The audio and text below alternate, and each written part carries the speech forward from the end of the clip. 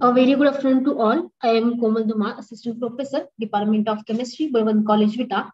I heartily welcome you all for this one-day state-level seminar on Stride in Research for Progression, organized by Department of Chemistry, Shikshan Samsthas, Balwant College, Vita. Under lead college activity, I feel great privilege to welcome today's resource person, Dr. B.G. Kore sir, Principal, Adarsh College, Vita. It gives me an immense pleasure to welcome Principal of our college and President of today's program, Honorable Dr. R.S. More sir, for this program.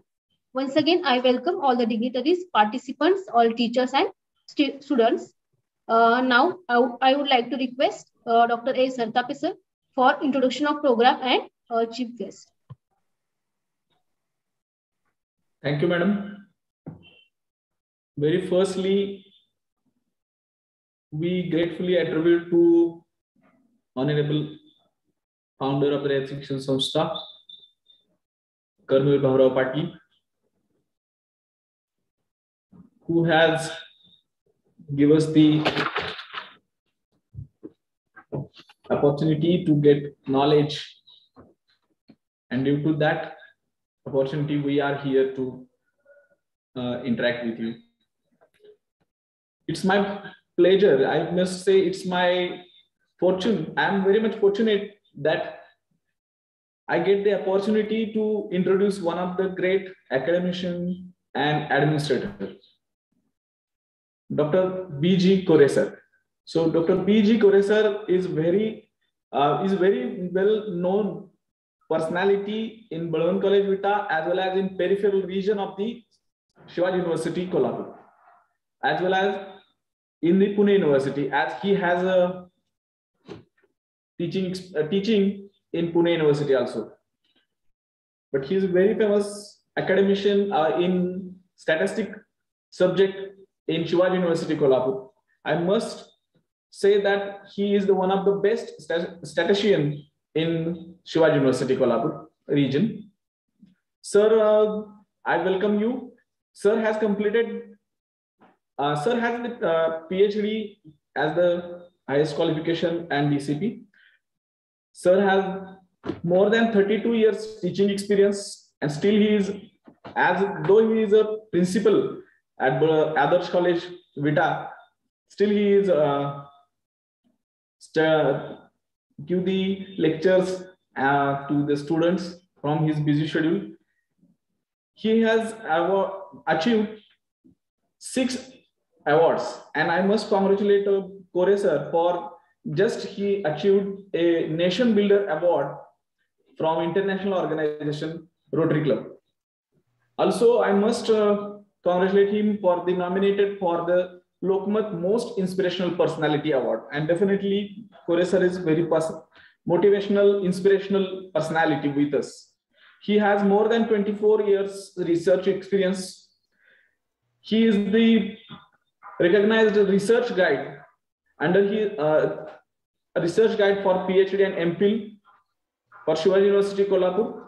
Under his able guidance, 2 PhD students has been awarded, and 1 research student is registered for PhD, while more than 25 publications, national and international level. He has completed 1 minor research project. He is member of various academic bodies also. He has published paper more than 15, and he has published more than 22 books, which are reference books as well as textbooks. More than 42 functions. He has worked as a resource person as well as worked as a chief guest in more than 27 functions, while he has chaired the sessions more than 45 numbers. He has contributed and organized conferences, seminar, workshop, more than 52 numbers, while attended number is more than 125. He is very much active personality in statistic subject. So he has worked as a subject expert in various places. He has experience of working on various college committees more than 32 years, while same experience more than 32 years for the working on various university committees also.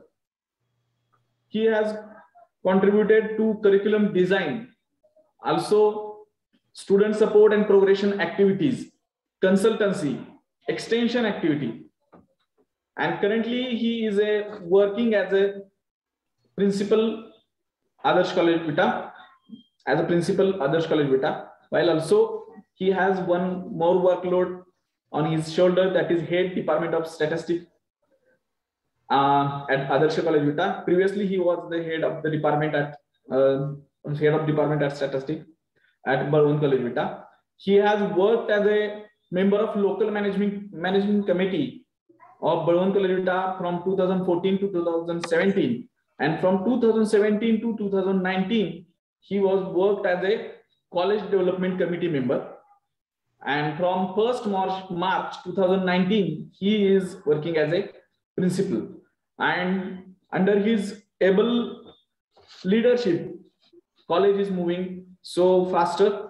I welcome you, sir, on this occasion. This function is totally oriented with the, research oriented, and we are here very fortunate that we are going to hear you about the research, as you are a very great researcher and academician.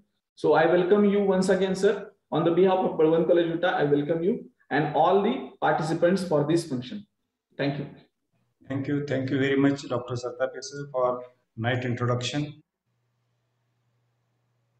Thank you, sir. Now I would like to request today's resource person, Dr. B.G. Kore, sir, Principal Adarsh College Vita, to deliver his talk.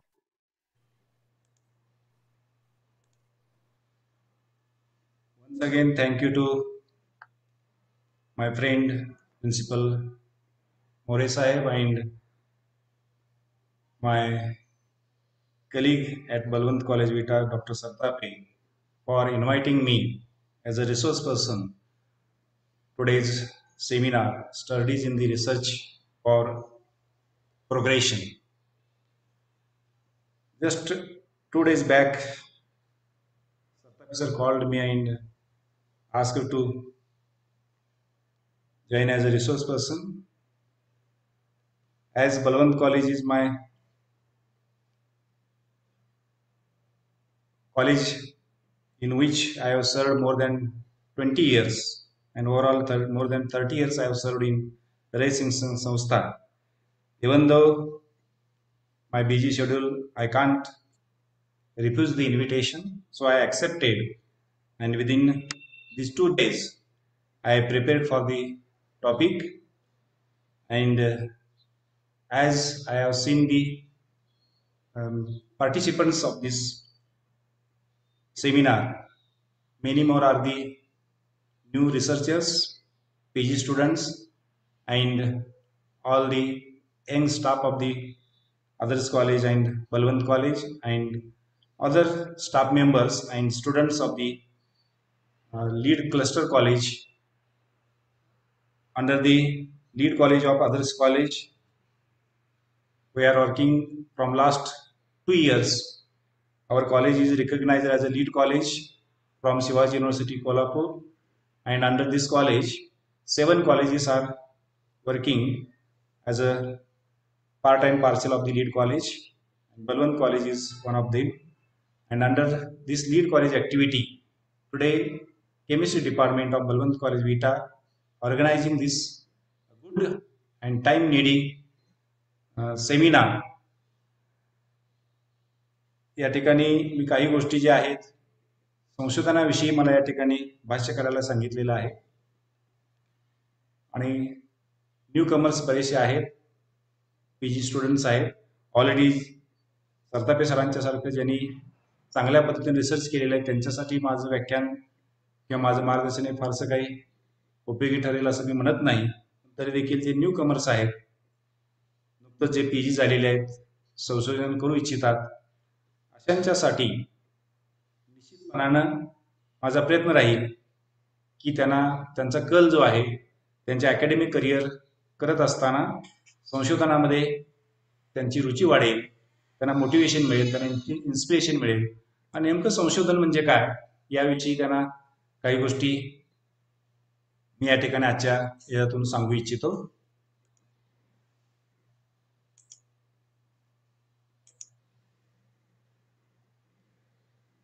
सर्व participant आणि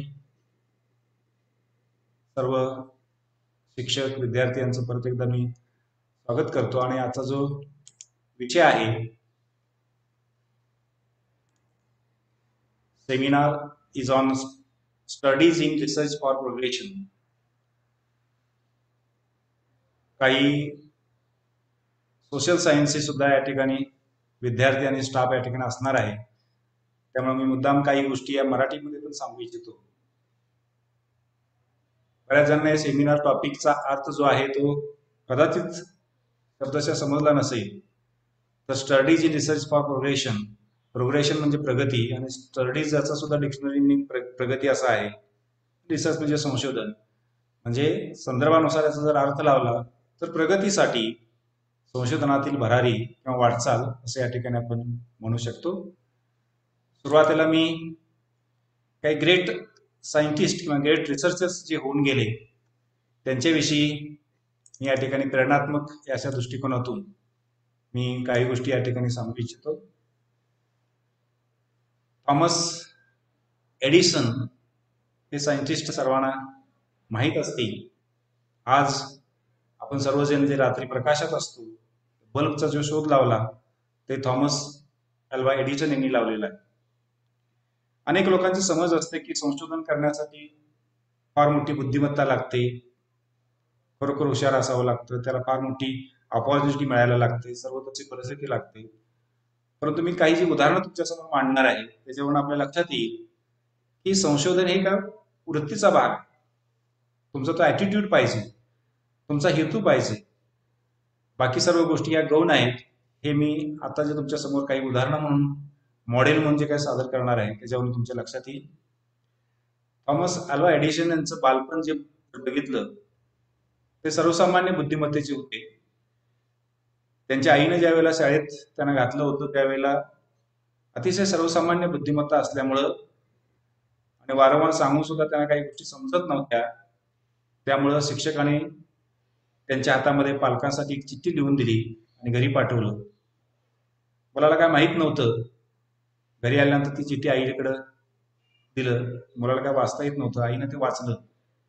त्या चिठ्ठीमध्ये लिहिलं होतं की तुमचा मुलगा जो आहे तो मंदबुद्धी आहे, याला वारंवार सांगून ऐकू येत जे समजत नाही, त्यामुळे याला कृपया आमच्या शाळेत पाठवू नये, त्याची अन्यत्र सोय करण्यात यावी. हे वाचून त्या मातेला खूप मोठं दुःख झालं. फार मोठ्या आशेनं त्या थॉमस एडिसनला त्यांनी शाळेत घातलं होतं.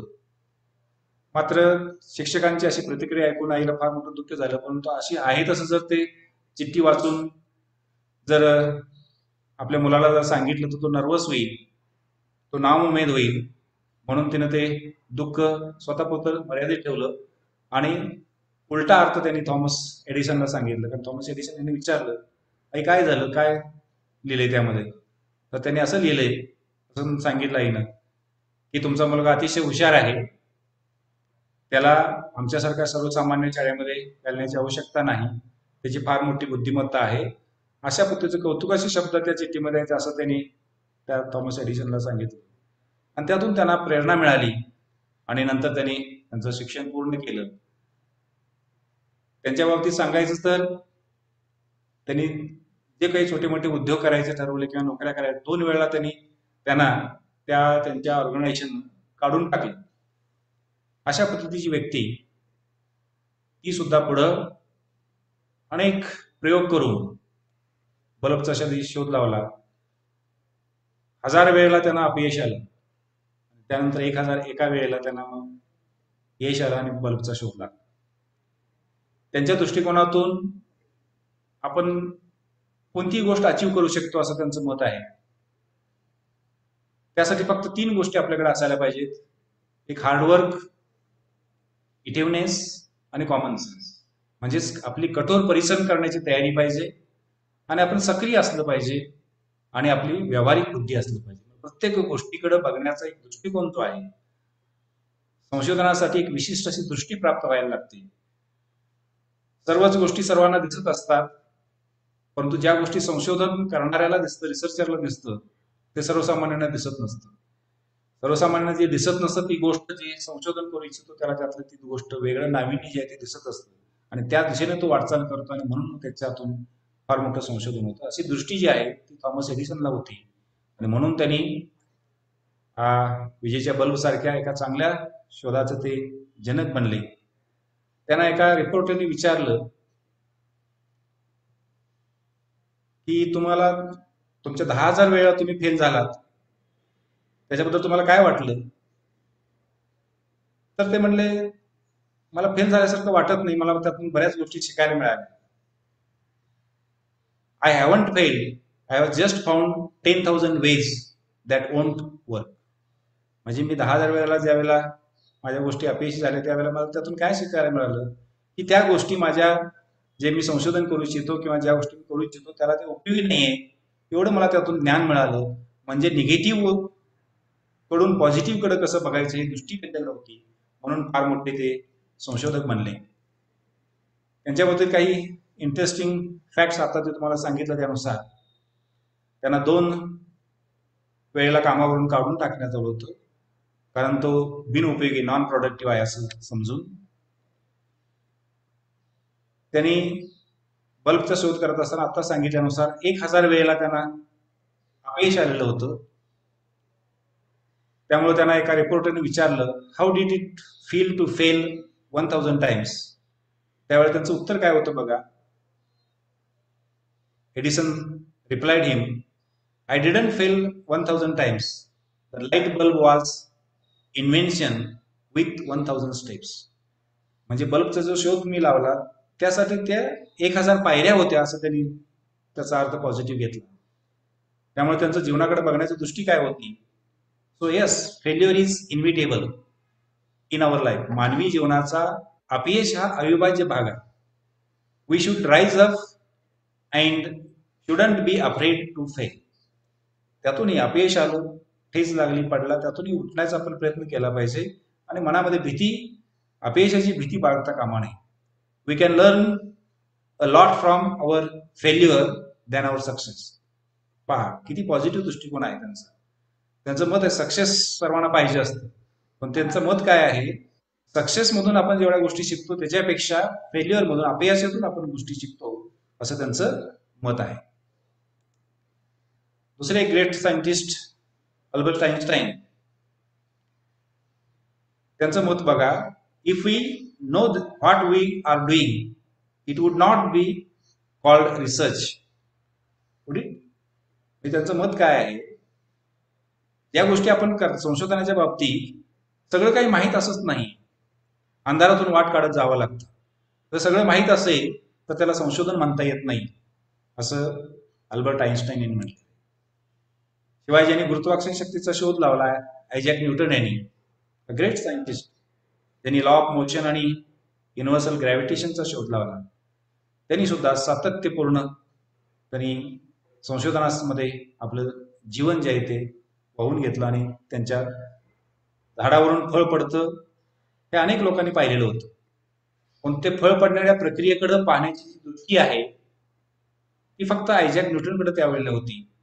आणि त्यांनी म्हटलं की वर्ण जे फळ पडतं खालीच कसं काय पडतं, ते वर कसं जात नाही किंवा साईडला कसं जात नाही, हा विचार त्यांच्यामध्ये मनामध्ये आला आणि मग त्यातून ग्रॅव्हिटेशन म्हणजे गुरुत्वाकर्षण शक्तीचा शोध त्यांनी लावला. अशा पद्धतीनं एक वेगळा विचार, म्हणजे शिव खेराने म्हटल्यानुसार की विजेते जे आहेत ते वेगळ्या गोष्टी करत नाहीत, फक्त प्रत्येक गोष्ट जी आहे ती विजेते लोक जे आहेत ते वेगळ्या पद्धतीने करतात. तेच या ठिकाणी संशोधकांकडं जे काही रिसर्चर्स आहेत, संशोधक आहेत, त्यांच्याकडून अपेक्षित आहे. ते नॉर्मल व्यक्तींच्या सारखं जीवन न जगता प्रत्येक गोष्टीमध्ये नाविन्य शोधणं, प्रत्येक गोष्टीमध्ये एका क्रिटिकल या दृष्टिकोनातून त्यांनी पाहणं हे आवश्यक बाब आहे. आणि तशा पद्धतीची दृष्टी जी आहे ती त्यांना लाभायला पाहिजे. मारी क्युरी या पण एक ग्रेट सायंटिस्ट होऊन गेल्या. त्यांच्या मते जीवनाबद्दल त्यांचं मत काय होतं बघा. Nothing in life is to be फिअर्ड. जीवनामध्ये घाबरण्यासारखं असं काही नाहीये. It is only to be understood Now is the time to understand more so that we may fearless. फक्त आपण समजून घ्यायचं आहे. अज्ञानामुळे आपल्याला भीती वाटते. एकदा जर त्या गोष्टी समजल्या, त्या पाठीमागची कारणं जर समजली, तर आपल्याला आपण फिअरलेस होऊ आणि चांगल्या पद्धतीने आपण जीवन. असंच एक ग्रेट सायंटिस्ट अल्बर्ट जॉर्जी, त्यांचं मत बघा, research is seeing what everybody else has scene and think what nobody else has thought. आताच मी सांगितल्यानुसार मगाशी आयझॅक न्यूटनच्या बाबतीत सांगत असताना झाडावरनं फळ पडतंय सर्वांनीच बघितलं होतं, पण कोणाच्याच ते लक्षात किंवा त्याच्यावरती विचार केला नव्हता. तसं संशोधनाच्या बाबतीत जे आपण शोध लावतो, रिसर्च शोध लावतात, रिसर्च करतात, ते सर्वजण त्याच्याकडे बघितलेलं असतं, ते जवळपास पोचलेले असतात. परंतु रिसर्च असणं, संशोधकांना त्यातनं जी काही गोष्ट दिसते ती गोष्ट मात्र दुसऱ्याला दिसत नसते. आणि संशोधक जो विचार करतो त्या बाबीवरती, त्या गोष्टीवरती, इतर लोक त्याच्यावरती करत नसतात. नील आर्मस्ट्रॉंग, चंद्रावरती त्यांनी पहिल्यांदा पाऊल ठेवलं, त्यांच्या दृष्टिकोनातून संशोधन हे काय आहे? Research is creating a new knowledge. संशोधनातून आपल्याला काय मिळतं? नवीन ज्ञान मिळतं. या दृष्टिकोनातून त्यांनी संशोधनाकडे पाहिलेलं आहे. एवढी प्राथमिक बाबी झाल्यानंतर मी माझ्या आजच्या मेन टॉककडे येतो. आजचं जे काही सेमिनार आहे, studies in research for progression, माझ्या टॉकचं जे आउटलाईन आहे, मी कोणत्या मुद्द्यांच्या अनुषंगाने या ठिकाणी माझे विचार मांडणार आहे. तर मिनिंग ऑफ रिसर्च, मुळात आपण बेसिक जे आहे, संशोधन म्हणजे काय, रिसर्च म्हणजे काय, ते आपण समजून घेतलं पाहिजे. बऱ्याच जणांना ही गोष्ट समजलेली नसते, संशोधन म्हणजे नेमकं काय. बऱ्याच जणांना त्याच्याविषयी भीती असते. मगाशी मी सांगितलं त्यानुसार अननोन गोष्ट असेल की त्याच्याविषयी आपल्याला भीती वाटते. रिसर्च नेमकं काय आहे हे समजून न घेतल्यामुळे अनेक नवीन पोस्ट ग्रॅज्युएट झालेल्या विद्यार्थ्यांना किंवा शिक्षकांना त्याच्याविषयी भीती असते, किंवा ते आपल्याला जमणार नाही, आपलं ते काम नाही, हुशार लोकांचंच ते काम आहे, असा एक समज त्यांच्या मनामध्ये निर्माण झालेला असतो. खऱ्या अर्थानं जर रिसर्च म्हणजे काय ते समजून घेतलं तर ती एक कॉमन प्रोसेस आहे किंवा कॉमन गोष्ट आहे, हे कोणाच्याही लक्षात येईल आणि त्या दृष्टिकोनातून वाटचाल होऊ शकते. त्याचबरोबर मोटिवेशन फॉर रिसर्च, संशोधनासाठी मोटिवेशनची आवश्यकता आहे. एक सेल्फ मोटिवेशन सुद्धा असू शकतं किंवा कोणाच्या मार्फत तरी त्याला मोटिवेशन मिळण्याची आवश्यकता असते, पण त्याची मात्र आवश्यकता आहे. त्यानंतर ऑब्जेक्टिव्ह ऑफ रिसर्च, तुम्ही संशोधन जे आहे ते कोणत्या हेतूने करणार आहात, तुमचा हेतू काय आहे? सेल्फ एक कंडिशन, सर्व्हिस कंडिशन आहे म्हणून आपण करू इच्छिता का अन्य काही गोष्टीसाठी करू इच्छिता, ह्या गोष्टी आपण होऊ शकता. त्यानंतर टाइप्स ऑफ रिसर्च, संशोधन अनेक प्रकारचं आहे. सायंटिफिक रिसर्च आहे, सोशल रिसर्च आहे, अशा अनेक पद्धतीचे रिसर्च आहेत. ते आपण प्रकार समजून घेतले पाहिजे. मग आपण त्यातलं कुठलं करायचं हे आपण ठरवलं पाहिजे. Research approaches, research methods versus methodology, त्यानंतर research and scientific methods, importance of knowing how research is done, म्हणजे प्रत्यक्ष संशोधन कसं केलं जातं हे पण माहित पाहिजे. And criteria for good research, चांगला संशोधन किंवा चांगलं रिसर्च म्हणजे काय हे आपल्याला माहित पाहिजे. Research problem, selecting research problem, necessity for doing defining the problem, technique involved in the defining problem and illustration, meaning of research design, need for research, important concept relating to research design, different research designs, basic concepts, basic principles of experimental design, census and sample, significance of research, meaning and significance of research design, problem encountered by researchers in India, भारतामध्ये संशोधकांना काही प्रश्नांना सामोरं जावं लागतं, ते कोणते प्रश्न आहेत, आणि मग research course to inspire and amuse. त्यामध्ये पहिल्यांदा सुरुवातीला मिनिंग ऑफ रिसर्च कडे आपण येऊया. Meaning of research in research methodology, research methodology आणि रिसर्च काही ना त्या दोन्ही गोष्टी एकच आहेत असं वाटतात. रिसर्च मेथोडॉलॉजी म्हणजे संशोधन कार्यप्रणाली आहे, आणि रिसर्च मेथड ही जी बाब आहे ती रिसर्च करण्यासाठी ज्या मेथड्स वापरतो त्या ठिकाणी आहेत. Research may be a very broadly defined as a systematic gathering of data and information and it's analysis for advancement of knowledge, in any subject.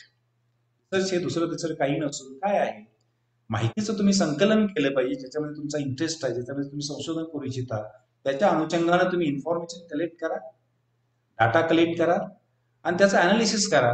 हे कशासाठी करायचं सगळं? ॲडव्हान्समेंट म्हणजे ऑफ नॉलेज, आपले जे ज्ञान आहे त्या ज्ञानामध्ये भर घालण्यासाठी, नवीन ज्ञान मिळवण्यासाठी या गोष्टी करायच्या. Research attempt to find answer intellectual म्हणजे बौद्धिक and practical questions through application of systematic methods.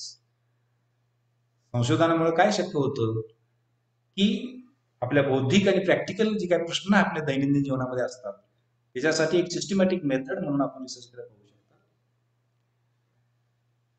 Webster यांनी म्हटल्यानुसार स्टडीज, इन्क्वायरी और examination, especially investigation or examination aimed at the discovery and interpretation of facts, revision of accepted theories or laws in the light of new facts, or practical application of such new or revised theories or laws.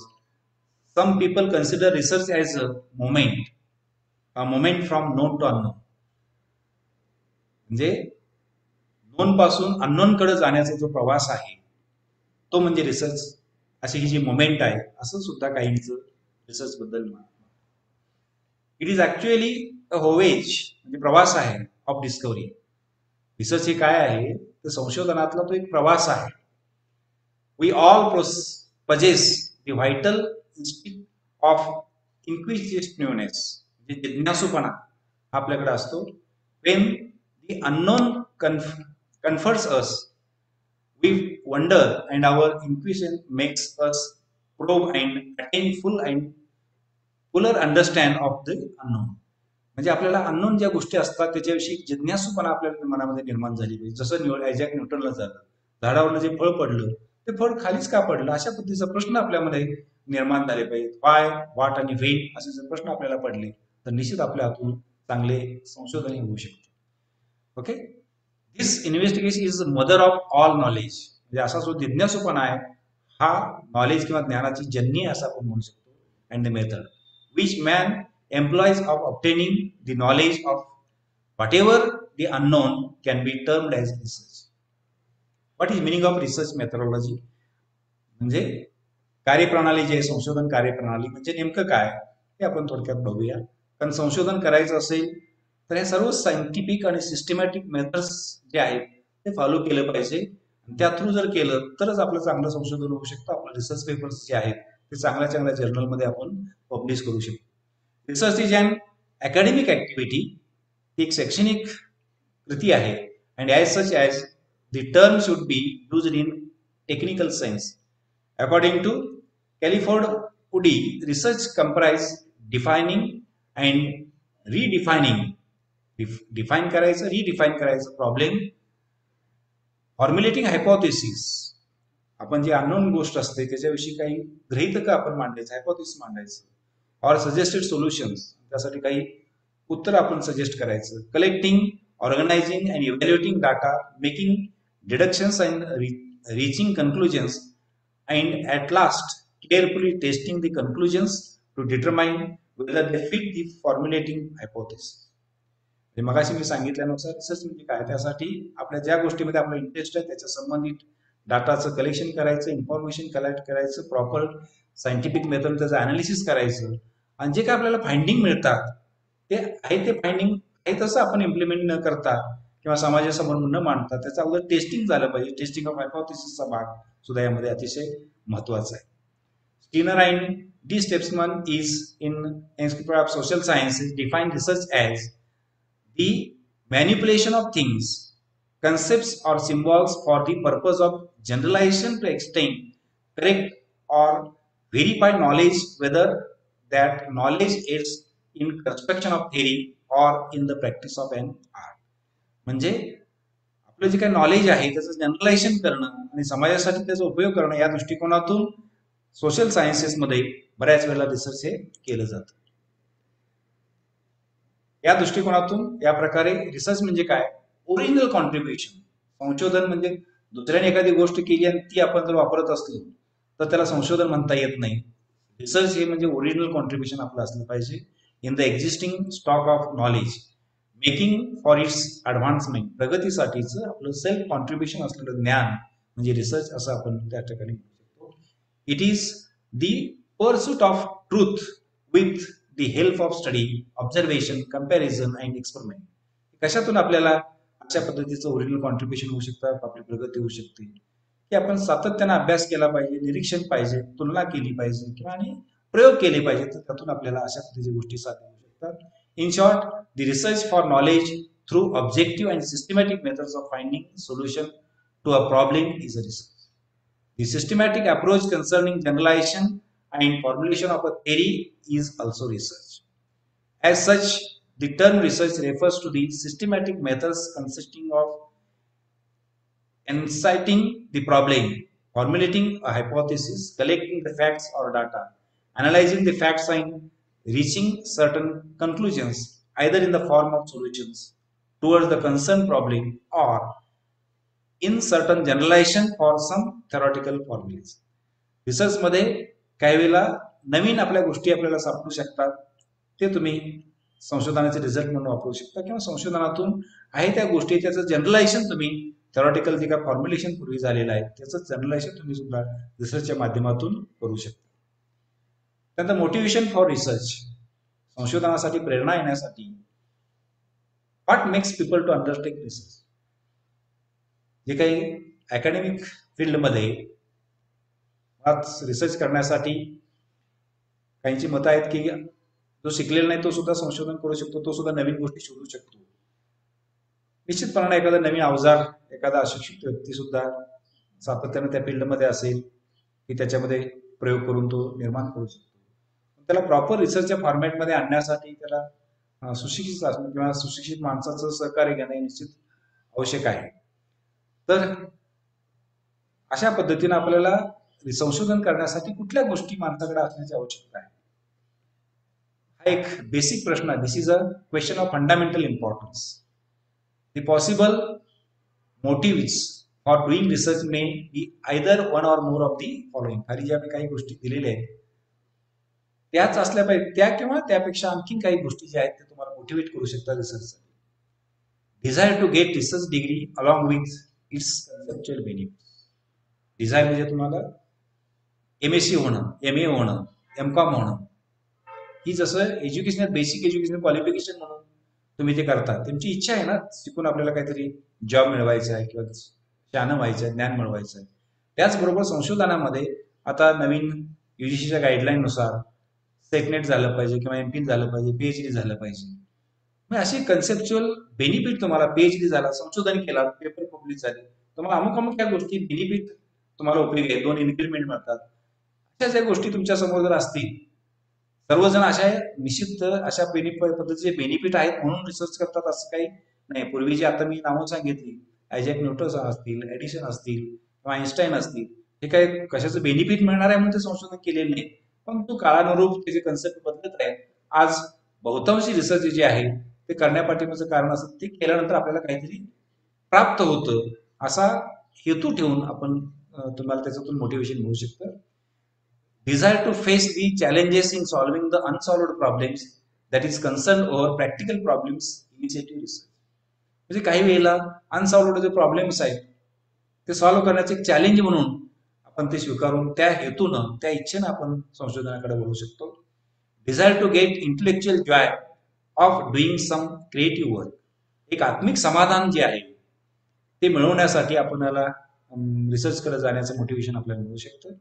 आणि माझं तर मत आहे beneficial आहे म्हणून करणं हा एक भाग आहे, अविभाज्य भाग आहे, त्याबद्दल काय माझं मत नाही आहे. परंतु खऱ्या अर्थानं तुमच्या हातून जर चांगलं रिसर्च व्हायचं असेल तर तुमचा हेतू जो आहे किंवा तुमची जी इच्छा आहे ते मेन त्या रिसर्च मधनं तुम्हाला इंटेलेक्च्युअल जॉय जो आहे, आनंद जो आहे, आत्मिक समाधान जे आहे ते प्राप्त करण्यासाठी जे रिसर्च करतात त्यांना मी सॅल्यूट करू इच्छितो. आणि अशा पद्धतीनं मी आवाहन पण करतो आता जे काही समोर पार्टिसिपंट्स आहेत, बेनिफिटसाठी जरूर करा, परंतु केवळ बेनिफिटसाठी न करता एक आत्मिक समाधान एकदा बघून करून तर बघा. रात्रभर अभ्यास केल्यानंतर समजा ज्या वेळेला परीक्षेचा निकाल येतो त्यातून आनंद होतो, किंवा 8, 10, 15 दिवस 20 दिवस तुम्ही एखाद्या पेपरसाठी कष्ट घेतला आणि तो पेपर एखाद्या चांगल्या जर्नलमध्ये पब्लिश झाला, तर त्यातला जो आनंद असतो हा फार एक मोठा असतो. त्याचं कशाही पैशाच्या स्वरूपात त्याची व्हॅल्यू करता येत नाही. Dzire to be serve to society, किंवा काहींची काय इच्छा असते, संशोधनातून समाजसेवा घडावी, हा हेतू असतो. अलीकडं प्रॅक्टिकल रिसर्चला फार महत्व आहे थेरॉटिकल रिसर्चपेक्षा.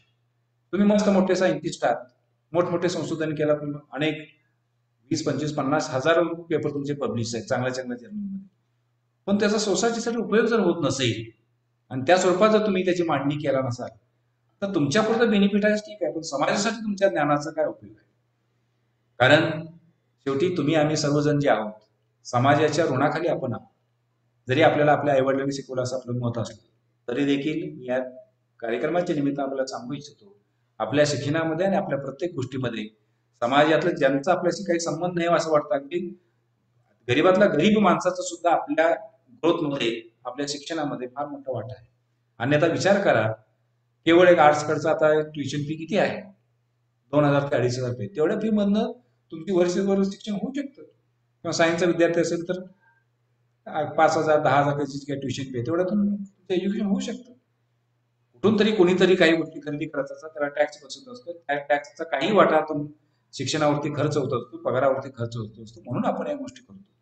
आजही भारतासारख्या एक विकसनशील देशामध्ये हायर एज्युकेशन घेणारे जे काही विद्यार्थी आहेत, पोस्ट ग्रॅज्युएशन एज्युकेशन, ते 6 ते 7% आहे. म्हणजे विचार करा किती मोठी बाब आहे. आणि त्या 7 ते 7% आपण आहोत.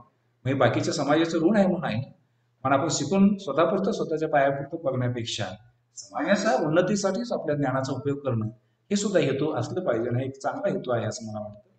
डिझायर टू गेट रिस्पेक्टिबिलिटी, एक तुम्हाला प्रतिष्ठा समाजामध्ये पाहिजे असेल, तुमच्या अकॅडमिक करिअरमध्ये प्रतिष्ठा पाहिजे असेल, निश्चितपणानं तुमचं ते हेतू पण असायला पाहिजे.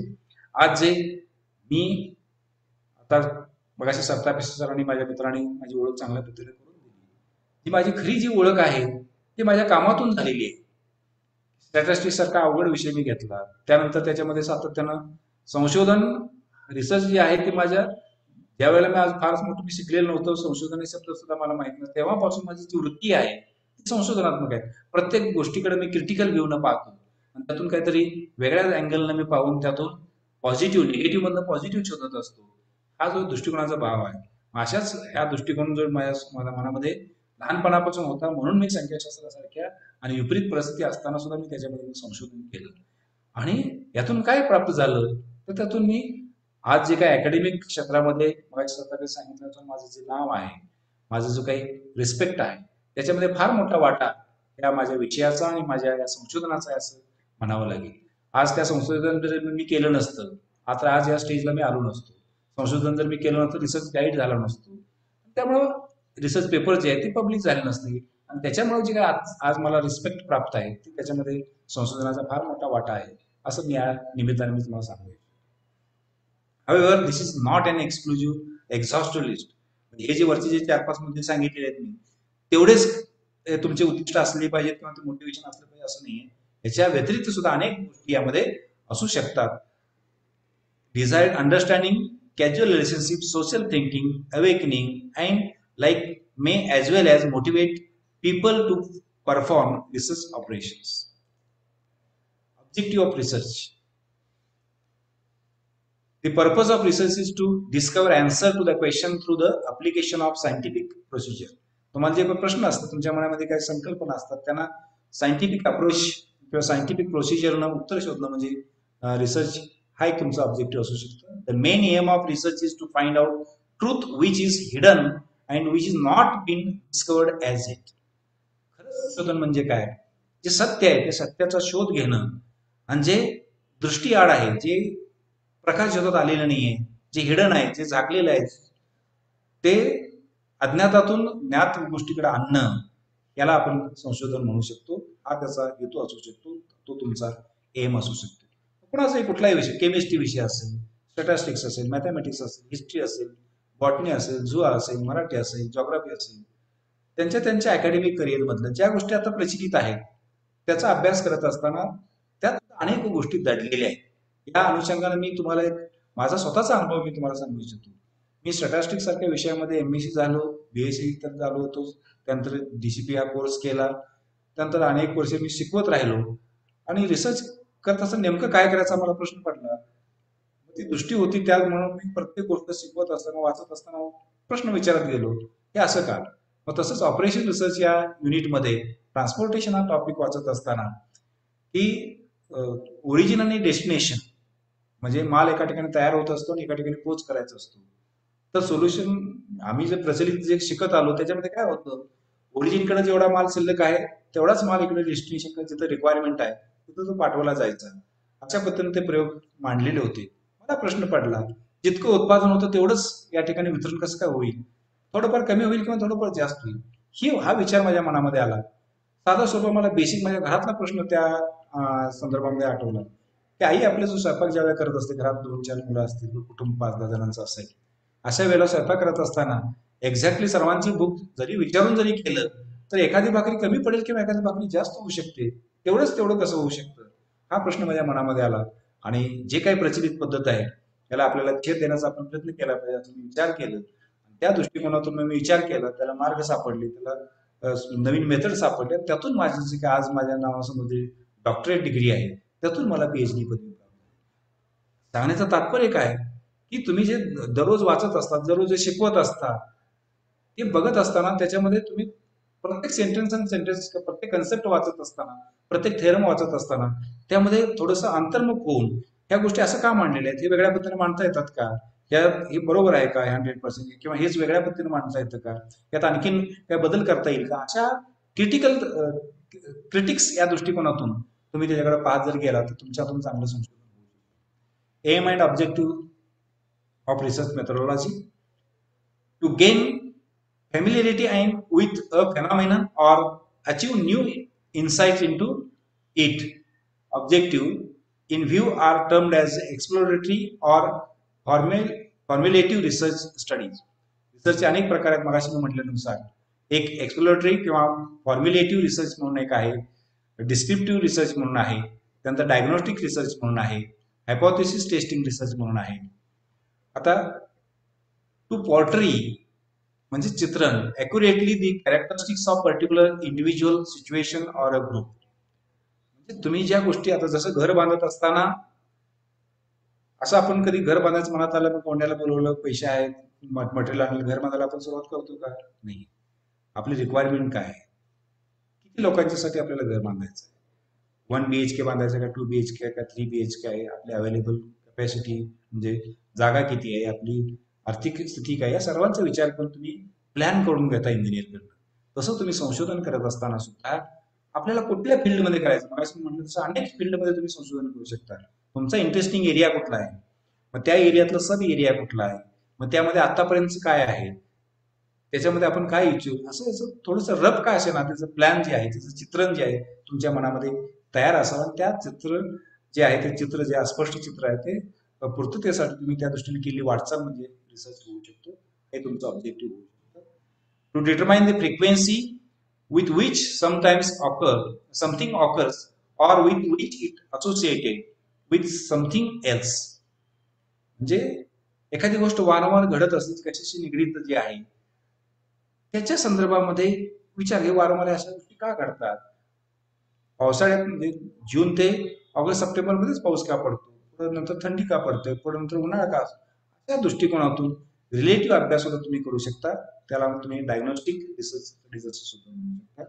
किंवा पुढं to taste a hypothesis of casual relationship between variables, that is hypothesis testing research studies असं आपण म्हणतो.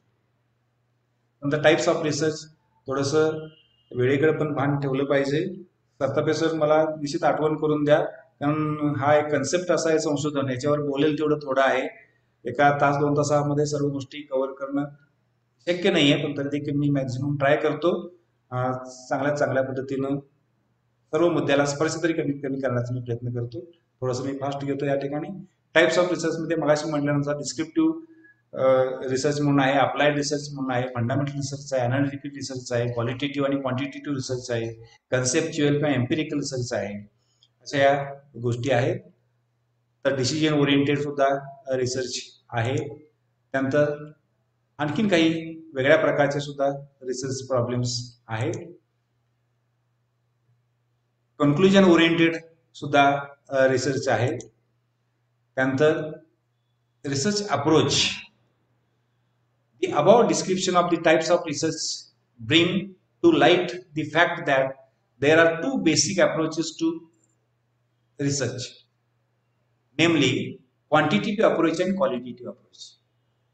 क्वालिटेटिव्ह आणि क्वांटिटेटिव्ह रिसर्च हे रिसर्च दोन प्रकार आहेत, परंतु तुमचा क्वांटिटेटिव्ह अप्रोच आहे का क्वालिटेटिव्ह अप्रोच आहे? मुळात मी बेसिक शब्द जे आहेत ते क्वांटिटेटिव्ह क्वालिटेटिव्ह याच्यावर थोडंसं इलॅबोरेशन करू शकतो. क्वांटिटेटिव्ह कशाला म्हणायचं? ज्या गोष्टी तुम्ही मेजरमेंटच्या सहाय्यानं मोजू किंवा वापरू शकता त्याला क्वांटिटेटिव्ह म्हणून, ज्या आकड्यांच्या स्वरूपात मांडणी करू शकता त्याला क्वांटिटेटिव्ह असं म्हणता येईल कॅरेक्टरिस्टिक. मग त्या दृष्टिकोनातून आकडेवारीच्या स्वरूपात जी मांडणी करता अशा स्वरूपातलं जे काही अप्रोच असू शकतो किंवा क्वालिटेटिव्ह म्हणजे ते निरीक्षण करू शकता, परंतु ते ठराविक आकडेवारीच्या स्वरूपामध्ये आकड्यांच्या स्वरूपामध्ये कुठल्याही मोजमापामध्ये ते मोजू शकत नाही, त्याला क्वालिटेटिव्ह कॅरेक्टरिस्टिक असं म्हणतात. तर तुमचे अप्रोच जे आहेत ते दोन प्रकारचे नेमले असू शकतात, क्वांटिटेटिव्ह अप्रोच आणि qualitative approach. The former involves the generation of data in quantitative form. पहिलं जे आहे क्वांटिटेटिव्ह अप्रोच त्याच्यामध्ये काय केलं जातं तर डाटाचं जनरेशन, माहितीचं संकलन केलं जातं क्वांटिटेटिव्ह फॉर्ममध्ये, which can be subjective to rigorous quantitative analysis in formal and rigid fashion. Quantitative approach मध्ये काय केलं जातं, डाटाचं संकलन केलं जातं आणि त्याचं अनालिसिस करून फॉर्मल किंवा रिजिड अशा पद्धतीचं तुम्ही संशोधन त्या क्वांटिटेटिव्ह अप्रोच मध्ये करू शकता. दिस approach can be further sub classified into इन्फरन्शियल म्हणजे अनुमानात्मक किंवा एक्सपेरिमेंटल किंवा simulation approaches to research. The purpose of इन्फरन्शियल research approach to research is to form a database from which to infer characteristic or relationship of problems. एक गोष्ट या ठिकाणी मी सांगू इच्छितो, कुठले तुमचं संशोधन आहे, तुम्ही जे काही नवीन गोष्टी आहे म्हणून सांगता त्याला काहीतरी बेस पाहिजे. अमुक हा रिझल्ट काढला, कशाच्या आधारे काढला तर अमुक हा डाटा आहे, त्याचं अनालिसिस असं केलं, त्याचं स्टॅटिस्टिकल मेथड आहे तो वापरली, त्या रिझल्टचं व्हेरिफिकेशन असं केलं आणि मग म्हणून research.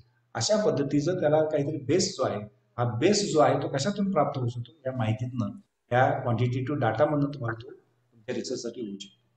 Informational research approach meaning आता मी सांगितलं त्यात फारसं मी त्याच्यावरती भाष्य करत नाही, सिम्युलेशन टाईप आहे. Qualitative approach to research is concern with subjective assessment of attitude. आता क्वालिटेटिव्ह कॅरेक्टर उदाहरणार्थ सेक्स, पुरुष स्त्री हे फक्त बघून आपण ठरवू शकतो, हे क्वालिटेटिव्ह कॅरेक्टर्स म्हणतात. ब्युटी, समोर एक 5-10 लोकांचा समूह असेल तर त्याच्यातून तुम्ही हु इज अ स्मार्टर किंवा कोण सुंदर आहे हे आपण ठरवू शकतो. अशा पद्धतीचे कॅरेक्टर्स जे आहेत त्याला तुम्ही क्वालिटेटिव्ह कॅरेक्टर्स म्हणू शकता. ते सब्जेक्टिव्ह आहे.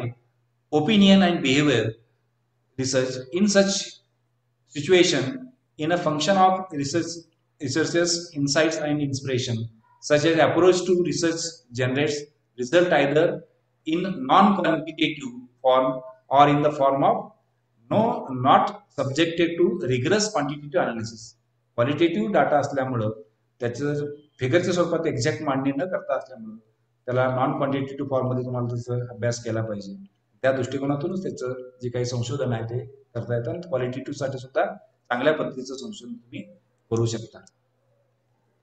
Generally the technique of focus group interviews, projective techniques and depth interviews R used. यासाठी क्वालिटेटिव्ह साठी अशा पद्धतीचे टेक्निक वापरतात. Research methods versus research methodology. अशी मी म्हटल्यानंतर संशोधन कार्यप्रणाली आणि संशोधन पद्धती याच्यामधला फरक या ठिकाणी सांगितलेला आहे. संशोधन करण्यासाठी वेगवेगळ्या जे काही सायंटिफिक पद्धती वापरतो त्याला रिसर्च मेथड्स म्हणतात. आणि रिसर्च मेथडॉलॉजी ही ब्रॉड व्ह्यू आहे. सर्व ज्या गोष्टी आहेत संशोधनामधल्या, बेसिकली तुम्हाला डाटाचं संकलन कसं करायचं, कुठली पद्धत वापरायचं, त्यानंतर त्याचं अनालिसिस करण्यासाठी कुठली टेक्निक वापरायचं. आता उदाहरणार्थ मीन काढण्यासाठी मीनचा जो फॉर्म्युला आहे तो वापरणं, मीन, मोड, मेडियन हे सगळे मेजर ऑफ सेंट्रल टेंडन्सी आहेत. पण कुठलं ॲव्हरेज नेमकं त्या तुमच्या डाटाला वापरायचं, मीन वापरायचं का, मेडियन वापरायचं का, मोड वापरायचं, हे तुम्हाला रिसर्च मेथडॉलॉजी मधून ज्ञान आहे. मीन, मेडियन, मोड हे सगळेच रिसर्च मेथड्स आहेत, परंतु रिसर्च मेथडॉलॉजी मध्ये नेमकं त्यातलं कुठलं तुम्ही वापरायचं हे तुम्हाला त्या ठिकाणी रिसर्च मेथडॉलॉजीच्या सहाय्यानं लक्षात येऊ शकतं. अशा गोष्टी या रिसर्च मेथड्स आणि रिसर्च मेथडॉलॉजी मध्ये आपल्याला समजून घेतल्या पाहिजेत. Scope of research methodology is wider than the research method. आता मी सांगितल्यानुसार नंतर research and scientific method. रिसर्चला scientific method किंवा सायंटिफिक दृष्टिकोन किंवा सायंटिफिक बेस असल्याशिवाय प्रॉपर प्रत्येकासाठी कारण मीमांसा असलं पाहिजे. मी अनेक वेळा शिकवत असताना विद्यार्थ्यांना वर्गामध्ये प्रश्न विचारतो, आर्ट्स, कॉमर्स आणि सायन्स याच्यामध्ये फरक काय? सायन्स म्हणजे काय? सायन्स या क्षेत्रामध्ये शिकत असणारे, तसंच रिसर्च मध्ये सुद्धा, मग इव्हन तुमचं रिसर्च आर्ट्स मधला असू द्या किंवा कॉमर्स मधलं असू द्या किंवा सायन्स मधलं असू द्या, रिसर्चला तुमचा बेस पाहिजे. ते कारण मीमांसा देता आलं पाहिजे. तुम्ही जे कन्क्लुजन काढता त्याच्या पाठीमागची कारणं तुम्हाला सांगता आलं पाहिजे. For a clear perception of this term research, one should know the meaning of scientific method. The two terms research and scientific method are closely related. आपल्याला वाटताना दोन्ही गोष्टी सारख्या वाटतात किंवा साम्य वाटतं. Research, as we have already stated, can be termed as an inquiry into the nature of the reason for and the consequences of and particular set of circumstances, whether these circumstances are experimentally controlled or recorded just as they occur.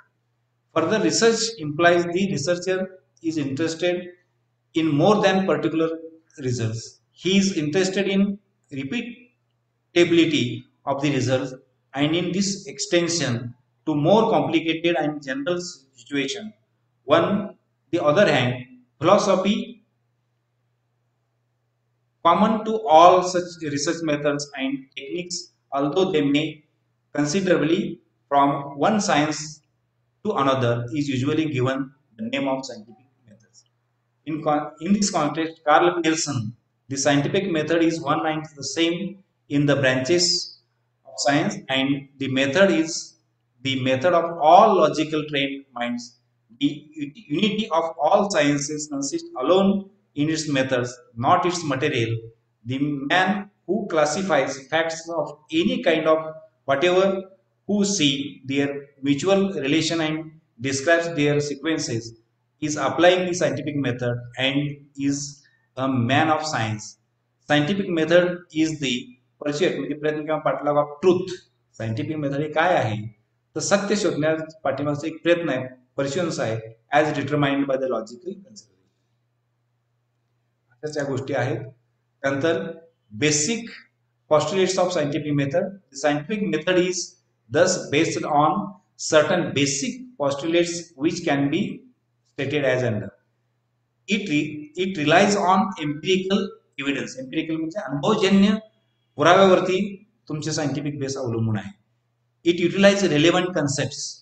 It is committed to only objective consideration.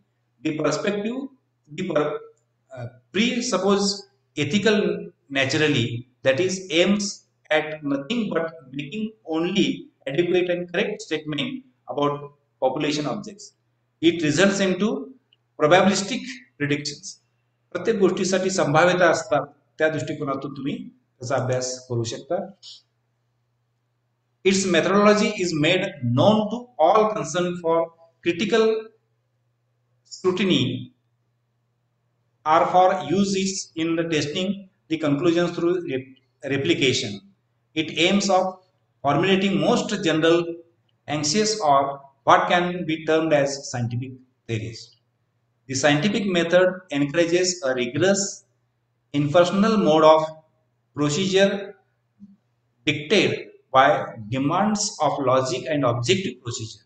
Accordingly, scientific method implies an object logical systematic method, that is a method free from personal bias or prejudice. Scientific method मध्ये personal बायसला महत्व त्या ठिकाणी नाही आहे. Method to ascertain demonstrable qualities of a phenomenon capable of being verified.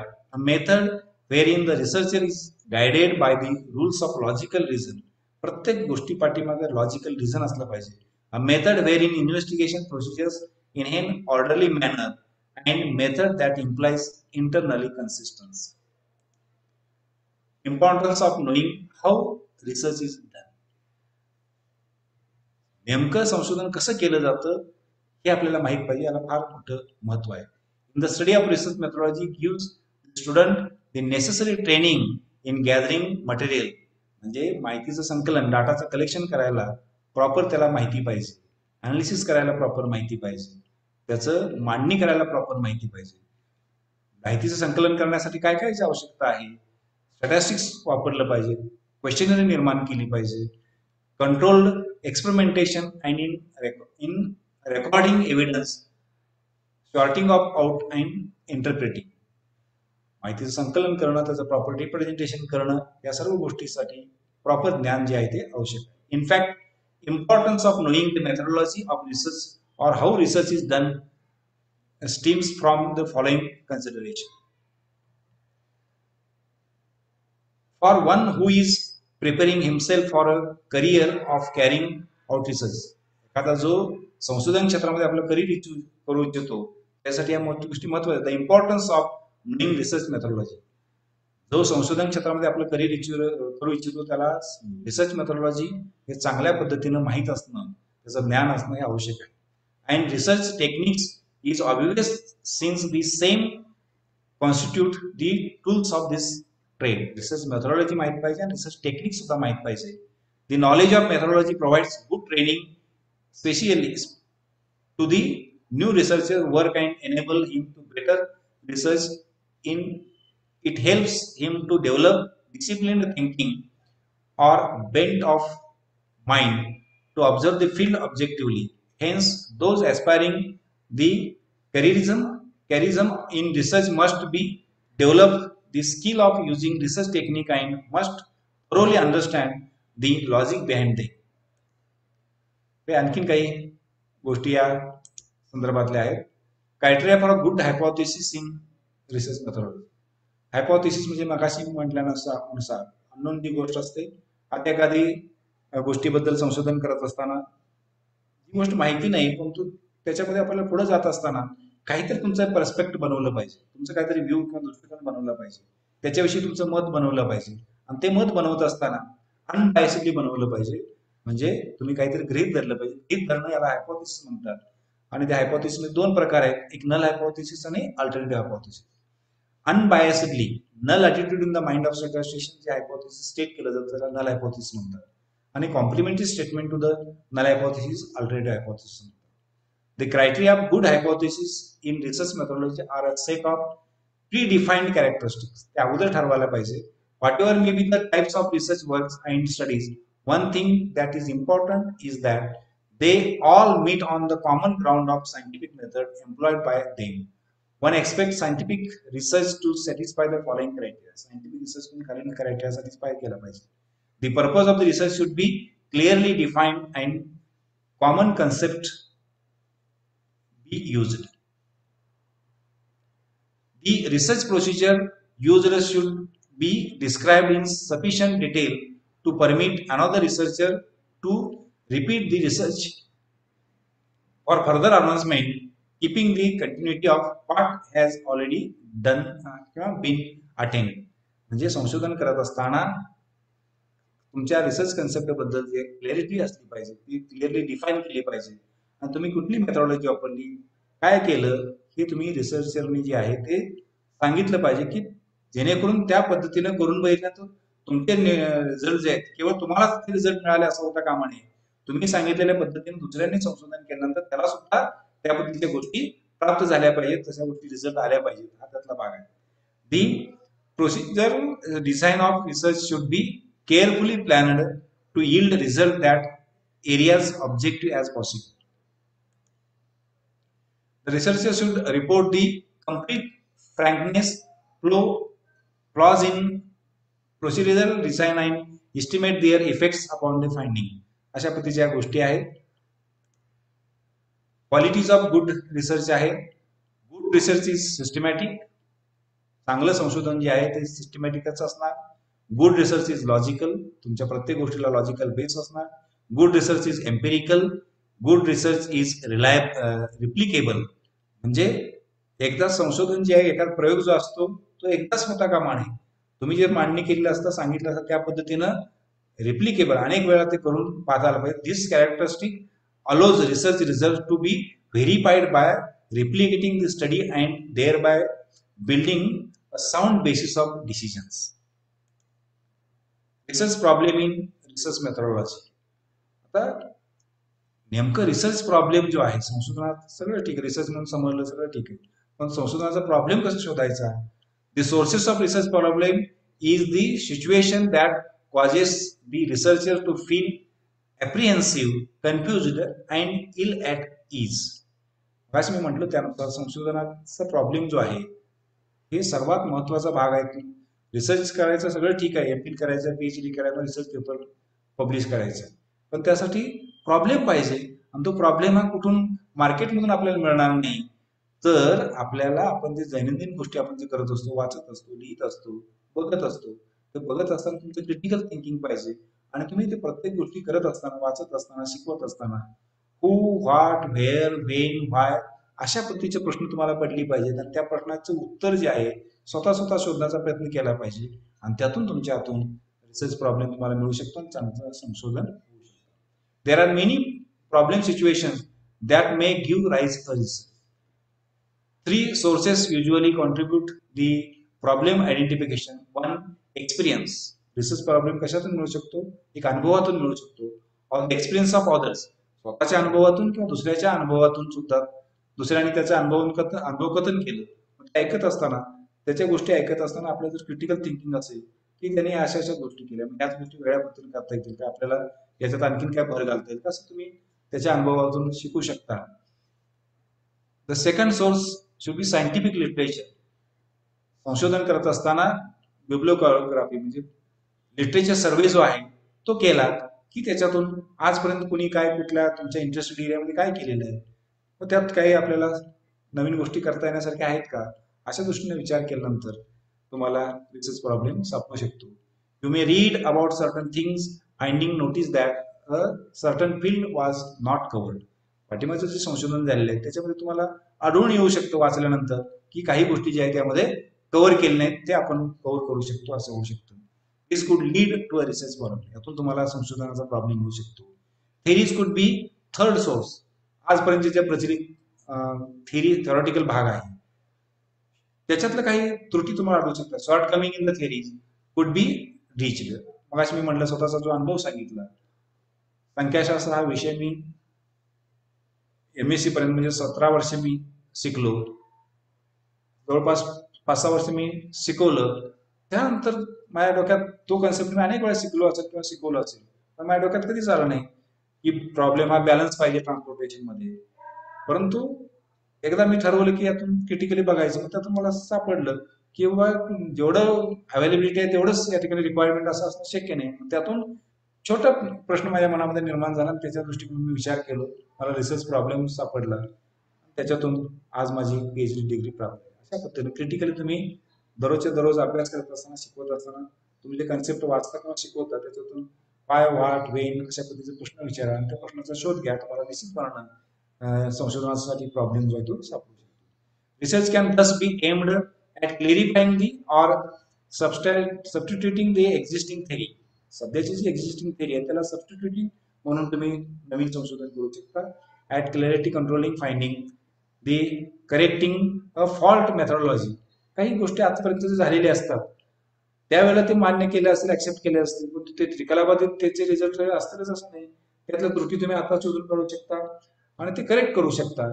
The at correcting the इनएडिक्वेट or unsuitable use of statistical techniques, at reconciliating of conflicting opinions, or at solving existing practical problems. Usually we say that research problems does exist if the following conditions are met with. खालील condition जर meet झाल्या तर त्यातून तुम्हाला संशोधन problem. वेळेमुळे मी skip करतो. There must be an individual or group which has some difficulty or problem.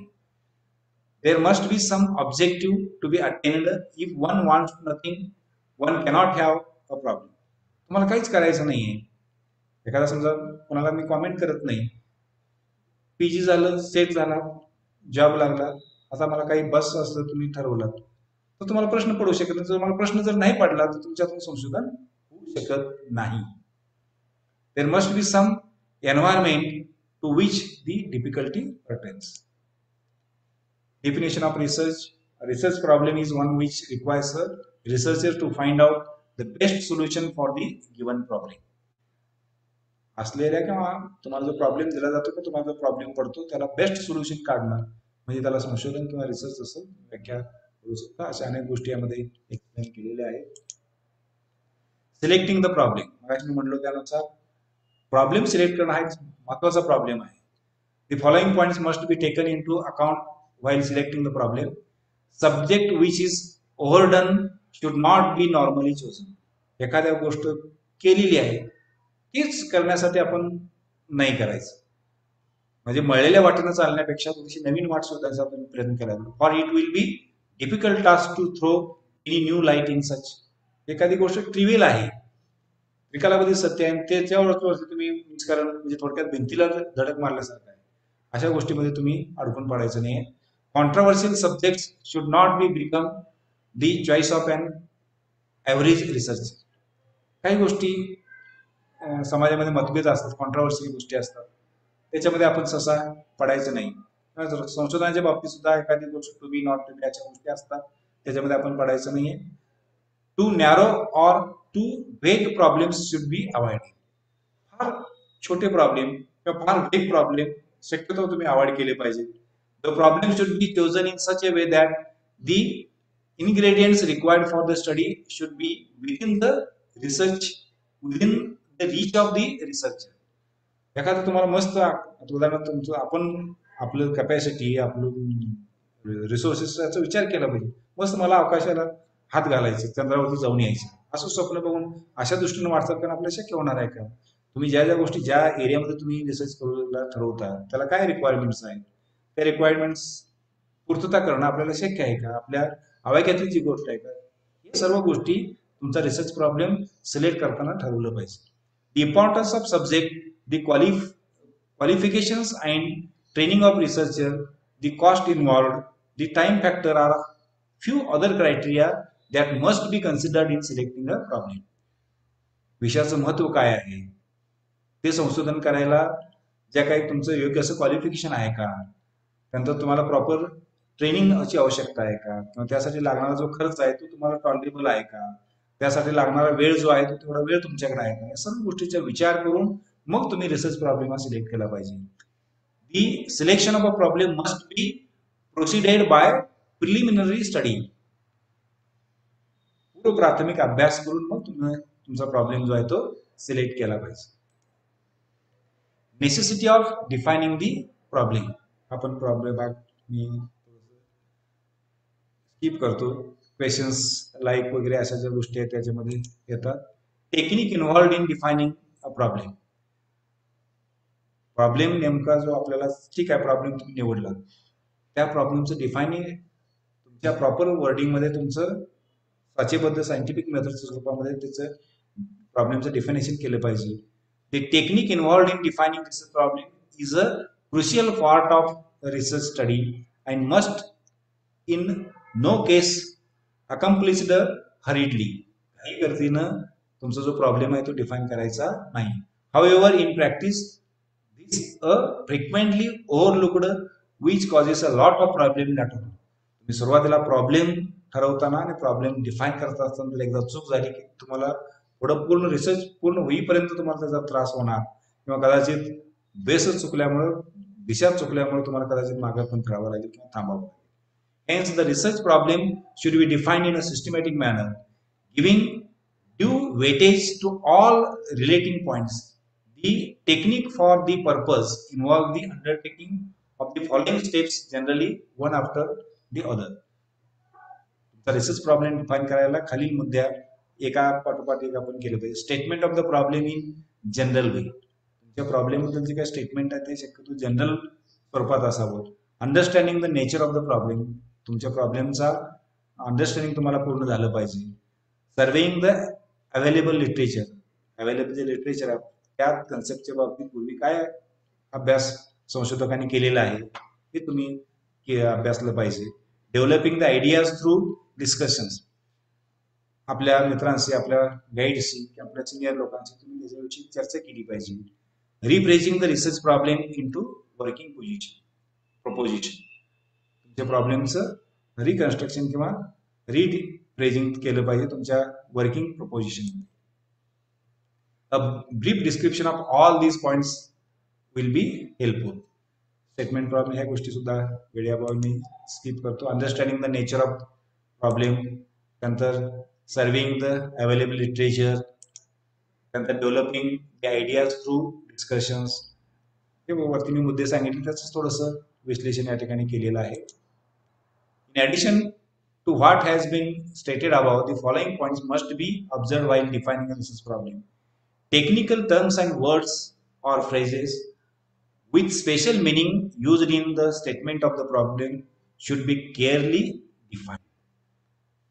तुम्ही problem select करत असताना किंवा डिफाइन करत असताना त्यातले टर्म्स किंवा त्यातले वर्ड्स किंवा त्याचे फ्रेजेस जे आहेत किंवा त्याचं स्पेशल मिनिंग जे आहे किंवा त्याचे स्टेटमेंट्स आहेत फार जपून काळजीपूर्वक तुम्ही वापरलं पाहिजे. बेसिक अझम्पशन्स और पॉस्ट्युलेट्स जर का तुम्ही तुमच्या अझम्पशन्स असतील गृहीतक असतील relating to the research problem should be clearly stated. तुमचा रिसर्च जो आहे ठराविक एरियासाठीच मर्यादित असेल, तो एरिया सोडून फक्त पुरुषांच्यासाठीच तुमची एखादी गोष्ट लागू होत असेल, फक्त स्त्रियांसाठी समाजातल्या एका विशिष्ट घटकासाठी किंवा विशिष्ट परिस्थितीमध्येच तुमचं संशोधन जे आहे ते लागू होत असेल तर ते क्लिअरली तुमच्या ह्याच्यामध्ये मांडलं पाहिजे. A straight forward statement of the value of the investigation that is criteria for selection of the problem should be provided. तुमच्या संशोधनाबाबतलं क्लिअर कट स्टेटमेंट जे आहे ते तुम्ही मांडलं पाहिजे. The suitability of the time period and source of data available must also be considered by researchers in defining the problem. Scope of investigation or limits within which the problem is to be studied must be mentioned explicitly in defining the research. तुमच्या research जे आहे संशोधन आहे त्याचा scope काय आहे, त्याला काही लिमिटेशन्स आहेत का, हे क्लिअर कट तुम्ही त्याचं डिफायनिंग केलं पाहिजे. आता एक छोटं उदाहरणाद्वारे मी या ठिकाणी सांगू इच्छितो. The technique of defining problem आउटलाइन्ड above can be illustrated for better understanding by taking an example as an.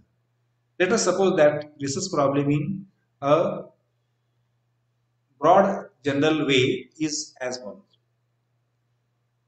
साधा प्रश्न आहे, Why is productivity in Japan so much higher than in India? अनेक वेळा आपण बोलत असताना सहजपणे म्हणतो की जपानचा हा जो देश आहे फार प्रगत देश आहे, प्रोडक्टिव्हिटी जास्त आहे. आपण असं वाक्य ऐकतो किंवा वाचतो आणि सोडून देतो. का हा प्रश्न जर पडला आणि त्याच्या दृष्टीने जर वाटचाल केलं तर ते संशोधन. In this form the question has a number of एम्बिग्युटीज such as what sort of. हा जो प्रश्न आहे की प्रोडक्टिव्हिटी जपानमध्ये जास्त का आहे भारतापेक्षा, हे अम्बिग्युअस प्रश्न आहे. क्लिअर कट हा प्रश्न होऊ शकत नाही. त्याच्यामध्ये काही जे शॉर्ट कमिंग्स आहेत. What sort of productivity is being referred to.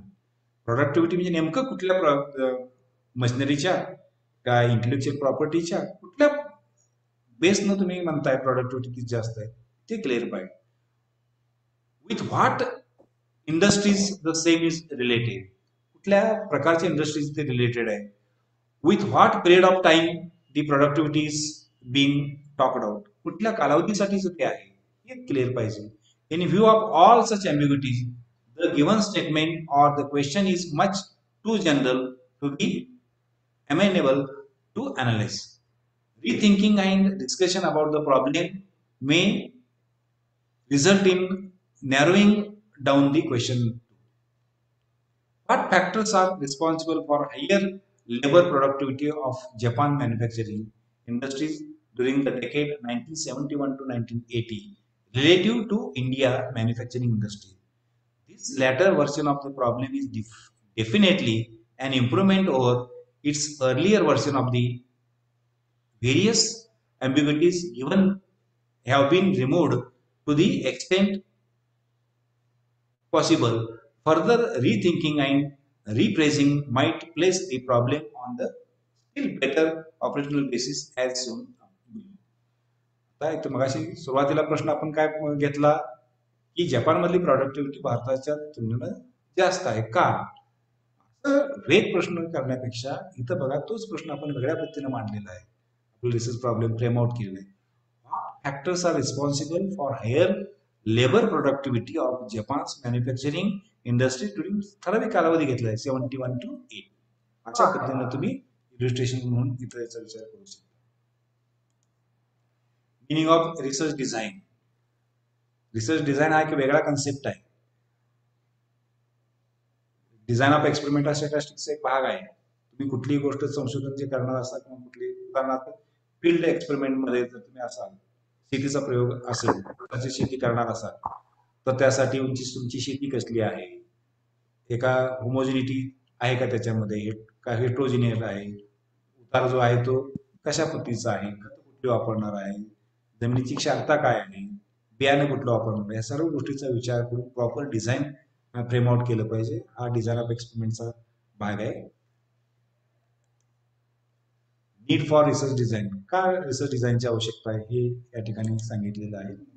Actual research तुम्ही ज्या वेळेला करता त्यावेळेला या गोष्टी सर्व तुम्ही जर बघितला तर फार उपयोगी तुम्हाला ठरणार आहे. रिसर्च डिझाईनसाठी काही बेसिक गोष्टी अंडरस्टँडिंग असला पाहिजे. डिपेंडंट आणि इंडिपेंडंट व्हेरिएबल्स. आता कोरिलेशन हा कन्सेप्ट आहे किंवा रिग्रेशन हा कन्सेप्ट आहे. रिग्रेशन मध्ये दोन गोष्टीमध्ये किंवा दोनपेक्षा जास्त गोष्टीमध्ये कोरिलेशन आहे म्हणलं की त्याच्यामध्ये रिग्रेशनचा अभ्यास तुम्ही करू शकता. रिग्रेशन कन्सेप्टचा अभ्यास करत असताना ज्या दोन किंवा दोनपेक्षा जास्त गोष्टीमधलं कोरिलेशन काढता त्याच्या एक स्टेप पुढे जाऊन रिग्रेशनचा अभ्यास करण्यासाठी तुम्ही त्याचं त्या ग्रुप ऑफ व्हेरिएबलचं दोन याच्यामध्ये बायफर्गेशन करता आलं पाहिजे. डिपेंडंट व्हेरिएबल आणि इंडिपेंडंट. डिपेंडंट व्हेरिएबल म्हणजे उदाहरणार्थ हाईट आणि वेट हे दोन्ही कॅरेक्टर्स कसे आहेत, एकमेकांचे डिपेंडंट आहेत. जनरली हाईट जास्त असेल तर वेट जास्त असायला पाहिजे. ओके.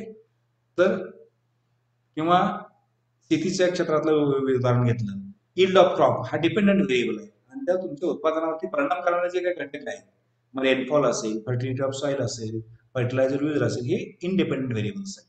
या अर्थाने डिपेंडंट व्हेरिएबल, इंडिपेंडंट व्हेरिएबल हे तुम्ही समजून घेतलं पाहिजे. त्यानंतर एक्सटर्नियस व्हेरिएबल्स म्हणजे डायरेक्ट संबंध नसणारे, मगाशी मी सांगितलं त्यानुसार यील्ड ऑफ क्रॉप वरती फर्टिलिटी ऑफ सॉइलचा परिणाम होतो. हे दोनच व्हेरिएबल असतील. यातला एक व्हेरिएबल यील्ड ऑफ क्रॉप हा dependent variable, fertility of soil हा इंडिपेंडंट व्हेरिएबल. परंतु केवळ ह्या दोन गोष्टींचा एकमेकांशी संबंध आहे का? हे दोन सोडून अनेक काही गोष्टींचा संबंध आहे. त्या जे व्हेरिएबल्स आहेत त्याला एक्स्ट्रानियस व्हेरिएबल्स असं म्हणतात. कंट्रोल म्हणजे काय, कन्फाउंडेड रिलेशनशिप म्हणजे काय, ह्या गोष्टी कन्सेप्ट आपल्याला समजलं पाहिजे. रिसर्च हायपोथेसिस या गोष्टी आपण आता यापूर्वी पण चर्चा केलेल्या आहेत. हायपोथेसिस मध्ये research hypothesis, null hypothesis, alternative hypothesis अशा गोष्टी ह्या त्यामध्ये येतात. एक्सपेरिमेंटल आणि non experimental hypothesis testing research हा एक भाग त्यामध्ये आहे. त्यानंतर एक्सपेरिमेंटल अँड कंट्रोल ग्रुप्स, त्यानंतर treatments, different conditions under which experimental and control groups are put are usually referred as treatments. Medical field मध्ये वेगवेगळे जे काही मेडिसिन्स आहेत ठराविक आजारावरती, म्हणजे ताप येण्यावरती तुम्ही पॅरासिटामॉलचे वेगवेगळे जे टॅबलेट्स घेतात, various tablets R treated as a treatments. Okay. ऊसाची शेती करणार आहात तर ऊसाचे वेगवेगळे जे काही प्रजाती आहेत ते तुम्ही वेगवेगळे ट्रीटमेंट्स म्हणून अभ्यासू शकता. एक्सपेरिमेंट म्हणजे काय, एक्सपेरिमेंटल युनिट म्हणजे काय, टोटल ज्याच्यावरती तुम्ही अभ्यास करू शकता त्याला एक्सपेरिमेंटल एरिया म्हणतात. जे काही तुम्ही प्रयोग करू इच्छिता त्याला एक्सपेरिमेंट म्हणायचं. आणि जेवढ्या युनिटवरती तुम्ही तो अभ्यास करणार त्याला एक्सपेरिमेंटल युनिट असं म्हणू शकता. समजा 5 एकर शेती असेल आणि एका एकरावरती तुम्ही भात शेती करणार असाल तर ते 1 एकर जो एरिया आहे त्याचे जे काही वाफे करणार असाल किंवा वापरू सोडणार असाल तर त्याला ते that is a termed age experimental unit. Different research design जे आहेत, अनेक प्रकारचे रिसर्च डिझाईन आहेत. Research design in case of exploratory म्हणजे अन्वेषणात्मक रिसर्च आहे, किंवा research design in case of descriptive and diagnostic research आहे. Research design in case of hypothesis testing आहे. Basic principles of experimental design, मग असे म्हटलं त्यानुसार डिझाईन मध्ये 3 बेसिक प्रिन्सिपल्स आहेत, रिप्लिकेशन, रँडमायझेशन आणि लोकल कंट्रोल. अनबायसडली जर चांगल्या पद्धतीचं संशोधन पाहिजे असेल तर आरे, फिशर आणि हे 3 बेसिक प्रिन्सिपल्स तुम्ही एक्सपेरिमेंटल डिझाईन मध्ये वापरले पाहिजे म्हणून सांगितलं. एकच समजा उदाहरणार्थ पॅरासिटामॉलची गोळी तुम्ही वापरून एका पेशंटला वापरून त्याचं टेम्परेचर कमी झालं म्हणून म्हणून लगेच ते औषध त्याच्यावर उपयोग आहे असं डिस्कस न काढता तुम्ही तेच औषध जे आहे ते 5, 10, 15, 20 लोकांना देऊन आजारी असणारा त्याचा रिझल्ट तुम्ही अभ्यासला पाहिजे. म्हणजे रिपिटेशन जे आहे, रिप्लिकेशन जे आहे ते महत्वाचं आहे. शिवाय प्रिन्सिपल ऑफ रँडमायझेशन ठराविक ठरवून सशक्त जे असे पेशंट्स आहेत त्यांनाच तुमचं ते औषध द्यायचं, कोणतं डाएट द्यायचं आणि रिझल्ट पॉझिटिव्ह दाखवायचं, असं नाही होता का? तुम्ही जे ट्रीटमेंट अप्लाय करणार ते रँडमली अप्लाय केलं पाहिजे. शिवाय तिसरं प्रिन्सिपल आहे लोकल कंट्रोल. ज्या वेळेला एक्सपेरिमेंटल मटेरियल हेट्रोजिनियस असेल तर अशा वेळेला तुम्ही रिप्लिकेशन आणि रँडमायझेशनचा प्रयोग केला तर तुमचं रिझल्ट चांगले मिळणार नाही. मुळात जो तुमचा एक्सपेरिमेंटल एरिया आहे जो आहे हेट्रोजिनियस तो छोट्या छोट्या होमोजिनियस ग्रुपमध्ये कन्वर्ट केला पाहिजे, मग त्याच्यावरती हे दोन्ही प्रिन्सिपल अप्लाय केले पाहिजे. आणि अशा तिन्ही प्रिन्सिपल जे आहेत ते जर वापरला तर तुमच्या हातून चांगलं संशोधन किंवा चांगलं डिझाईन तयार होऊ शकतं. Important experimental design. Informal experimental design, before and after without control design, after only with control design, अशा पद्धतीचे वेगवेगळे इम्पॉर्टंट एक्सपेरिमेंटल डिझाईन्स आहेत. फॅक्टोरियल आहे, लॅटिन स्क्वेअर आहे, CRD म्हणजे कम्प्लिटली रँडमाइज डिझाईन आहे, रँडमाइज्ड ब्लॉक डिझाईन आहे, लॅटिन स्क्वेअर आहे, CRD हे 1 वे डिझाईन आहे, RBT आणि NSD हे 2 वे डिझाईन्स आहेत. सेन्सस आणि सॅम्पल सर्वे संशोधनामधला महत्वाचा 2 घटक आहेत. या एरियाचा तुम्ही अभ्यास करू शकता, पूर्ण त्या एरियातल्या युनिटना आपण सेन्सस असं म्हणू शकतो. समजा भारतातील लोकसंख्येचा तुम्हाला अभ्यास करायचा असेल तर भारताची जी काही पूर्ण लोकसंख्या आहे ते तुमचं सेन्सस झालं. पण पूर्ण लोकसंख्येचा अभ्यास करू शकता का? नाही. त्याचं पार्ट ऑफ पॉप्युलेशनचा तुम्ही अभ्यास करणार तर त्याला तुम्ही सॅम्पल असं म्हणता. पूर्ण पॉप्युलेशनचा अभ्यास केला तर त्याला सेन्सस स्टडी असं म्हणतात. दर 10 वर्षांनी सेन्सस केलं जातं. आणि काही पार्टचा जर अभ्यास केला तर त्याला सॅम्पल सर्वे असं. म्हणजे 100% इन्युमरेशन जे आहे that is a census. Part of population जर तुम्ही स्टडी करणार असाल तर त्याला सॅम्पल सर्वे असं म्हणतात. शिवाय पॉप्युलेशन साईज काय आहे, सॅम्पल किती साईजचं घ्यायचं हे रिलेटिव्ह टर्म्स आहेत. प्रत्येक तुमच्या प्रॉब्लेम गणिताचं ते सूत्र आहे. किती पॉप्युलेशन असेल तर किती सॅम्पल साईज निवडायचं यासाठी स्टॅटिस्टिकल फॉर्म्युलेज आहेत, त्याचा वापर करून तुमचा प्रॉब्लेम बेस्ड ते अभ्यास करू शकता. सिग्निफिकन्स ऑफ रिसर्च संशोधनाचं महत्व जे आहे ते मी या ठिकाणी विशेष केलेलं आहे. Meaning and significance of research, त्यांनी इम्पॉर्टन्स ऑफ रिसर्च या गोष्टी सांगितलेल्या आहेत. Problem encountered bye researcher in India. भारतामध्ये जे काही संशोधक आहेत त्यांना काही पडणारे प्रश्न आहेत त्यांचे. उदाहरणार्थ the problems faced by researchers in India, particularly those engaged in empirical research, are facing several problems. Some of the important problems are as follows. The lack of scientific training in methodology. Empirical research करायचं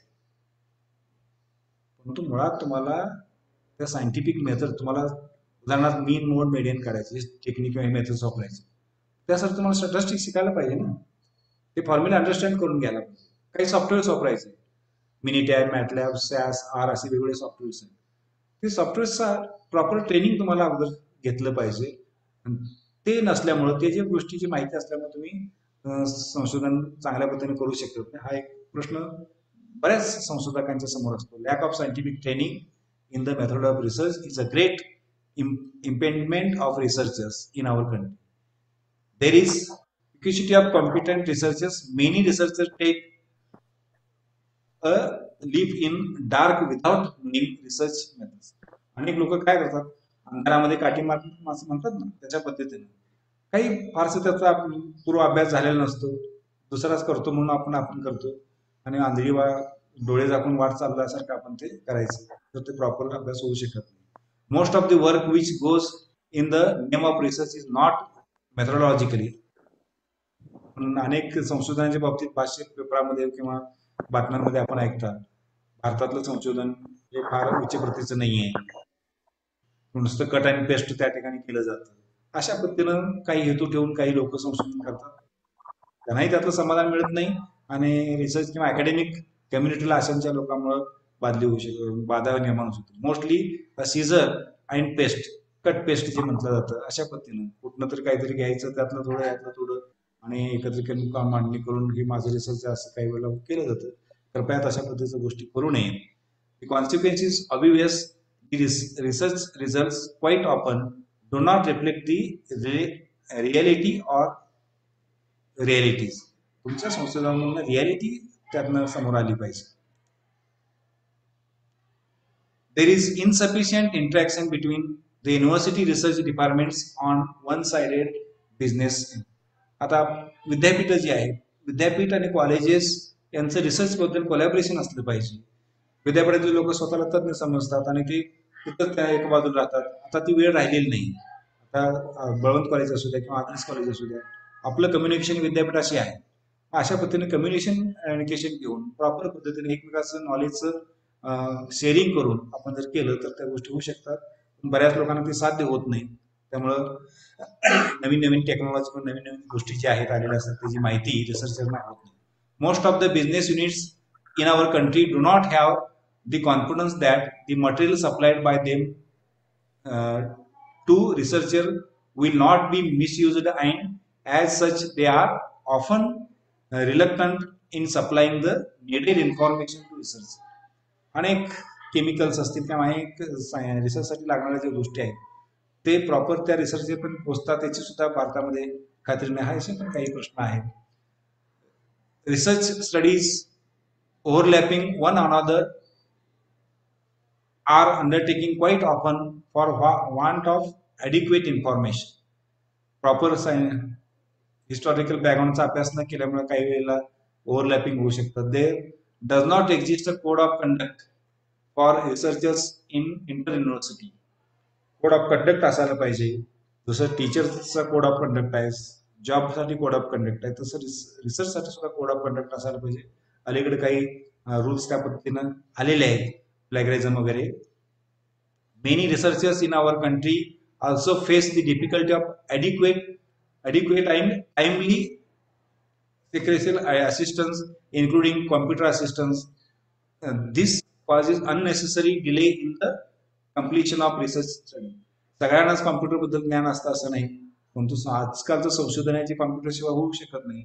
त्याला proper कॉम्प्युटरचं assistance या मदत जी आहे ती होऊ शकत नाही. University Grant commission must play a dynamic role in solving this problem. हे जे प्रश्न मी वर उपस्थित केलेले आहेत यासाठी युनिव्हर्सिटी ग्रँट कमिशनने पॉलिसी ठरवून हे संशोधकांचे जे काही प्रश्न आहेत ते सोडवण्यासाठी ती फार मोठ्या पद्धतीने आपल्याला मदत करू शकते. लायब्ररी मॅनेजमेंट आहे. There is also difficult to timely availability आहे. देर मे at time take place the problem of conceptualization and also problem relating to the process of data collection and related things.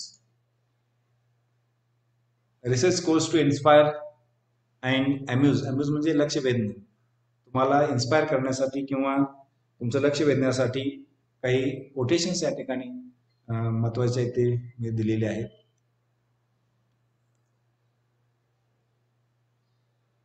Know research without action, no action without research.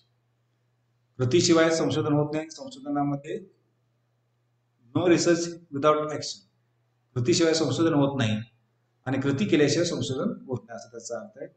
Court 11 यांनी हे वाक्य statement दिलेलं आहे.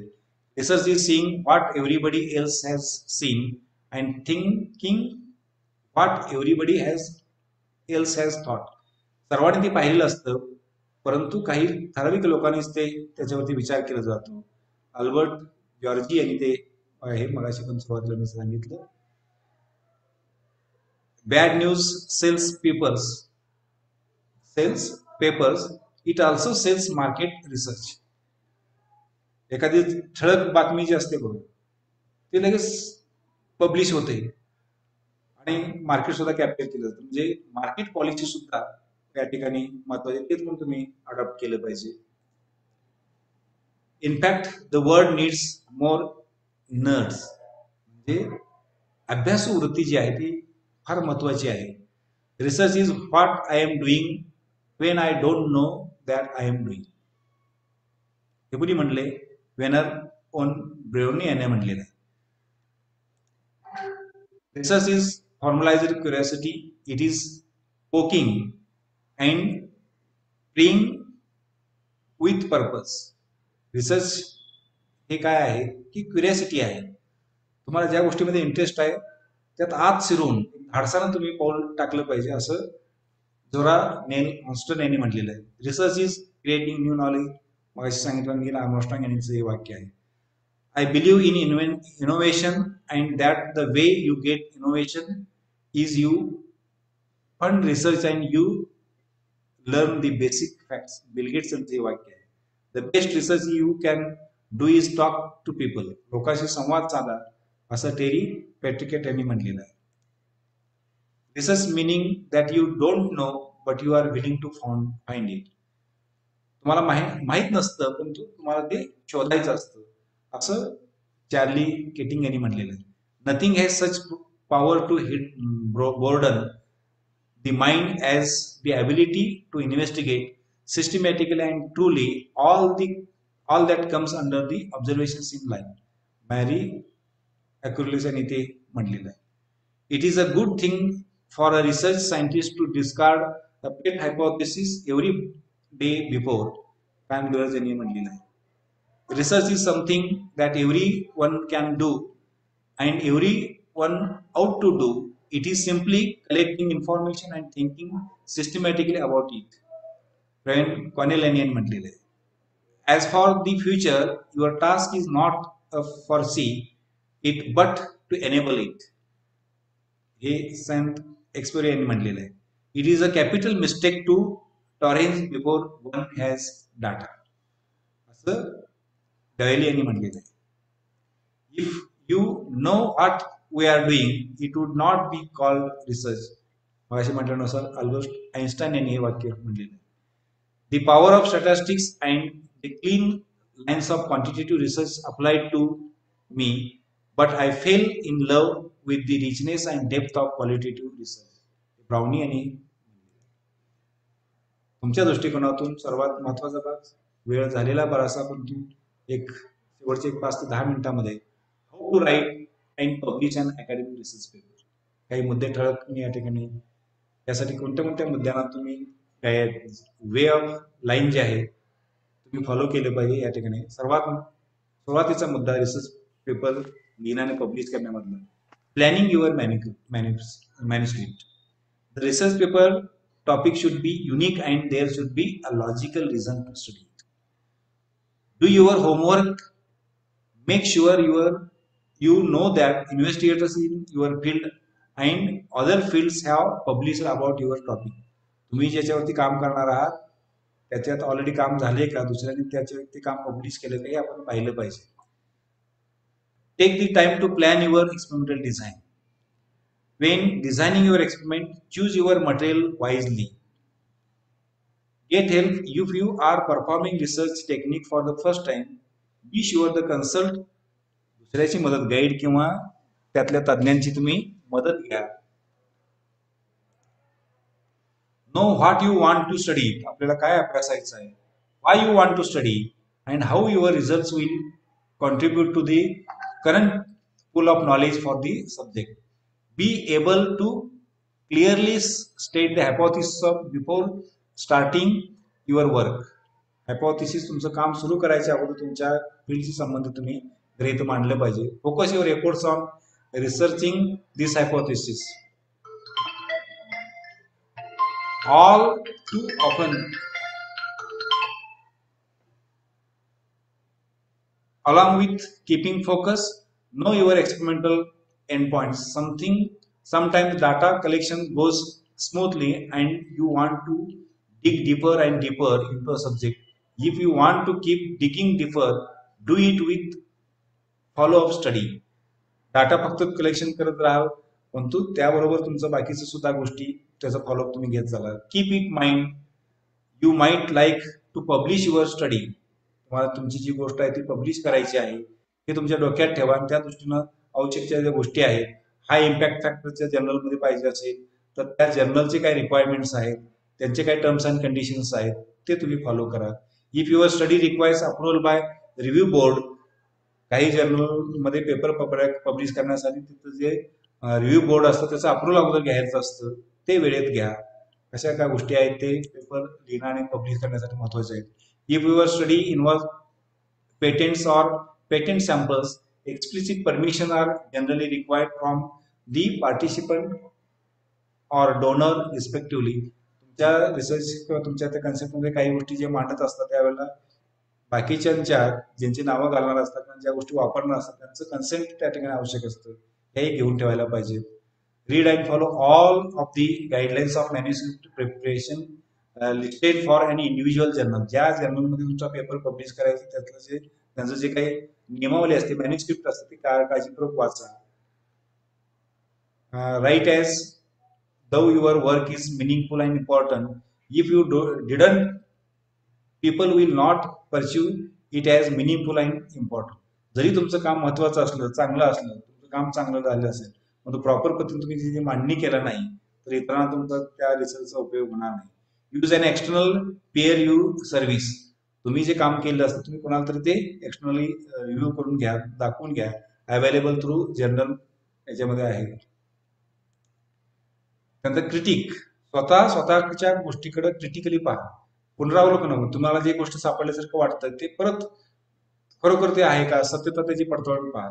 Always present the study to finished of work.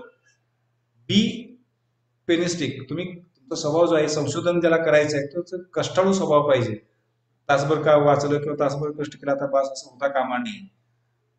तुमचा focus चांगला पाहिजे. Right in precise and accurate वे. थोडक्यात आणि ॲक्युरेट वेनं तुम्ही ते मांडलं पाहिजे. पापट पसारा तुमच्या त्या संशोधन लेखामध्ये असता कामा नये. Avoid long sentences. मोठी वाक्य असता कामा नये. The reader may find them difficult to follow. वाचकाला ते मग अवघड वाटेल. Team like spirit is an important attribute that कॉन्ट्रीब्युट्स a successful publishing. Team work असेल, दोघं तिघं तुमच्या असतील तर त्यांचं टीम वर्क पाहिजे. As a final step after completing your research paper, edit. तुमचा जो रिसर्च फायनल पेपर फायनल स्वरूपात आणणार एकदा दोनदा तीनदा तुम्ही त्याचं एडिटिंग करून बघा, दुसऱ्याला पण रिव्ह्यू घ्या, दाखवा. Short papers are more likely to be read than long once. छोटे पेपर आहेत 4-2 पानाचे, हे जास्त प्रमाणामध्ये वाचले जाण्याची शक्यता असते 20-25 पानाचे paper. Select a descriptive title जे आहे, टायटल असं तुम्ही त्या तुमच्या पेपरला द्या, ते वाचल्यानंतर त्याचा अर्थबोध झाला पाहिजे आणि वाचनाला त्यात काय आहे याचा अर्थबोध त्यात झाला, इंटरेस्ट निर्माण झाला तर पेपर वाचला जाऊ शकतो. Focus on information the reader require Wien following your experiment, modelling, description और डाटा अनालिसिस. तुमच्या त्या पेपरमध्ये तुमच्या एक्सपेरिमेंट बद्दल, तुमच्या मॉडेल बद्दल, डाटा अनालिसिस बद्दल काय काय वापरलं त्याचं प्रॉपर रेफरन्सिंग त्या ठिकाणी सांगा, म्हणजे जेणेकरून ते रीडर्स जे आहेत, वाचक जे आहेत ते बघू शकतात. Your paper should be advance a particular line of research. It does not need to answer every remaining questions about the topic. Advance रिसर्चमध्ये नवीन जे टेक्नॉलॉजी, नवीन जे गोष्टी आहेत त्याचा तुम्ही त्याच्यामध्ये अंतर्भाव केला पाहिजे. If you present your work at the academic conference prior to submitting it for publication, gate constructive criticism from as many potential viewers as.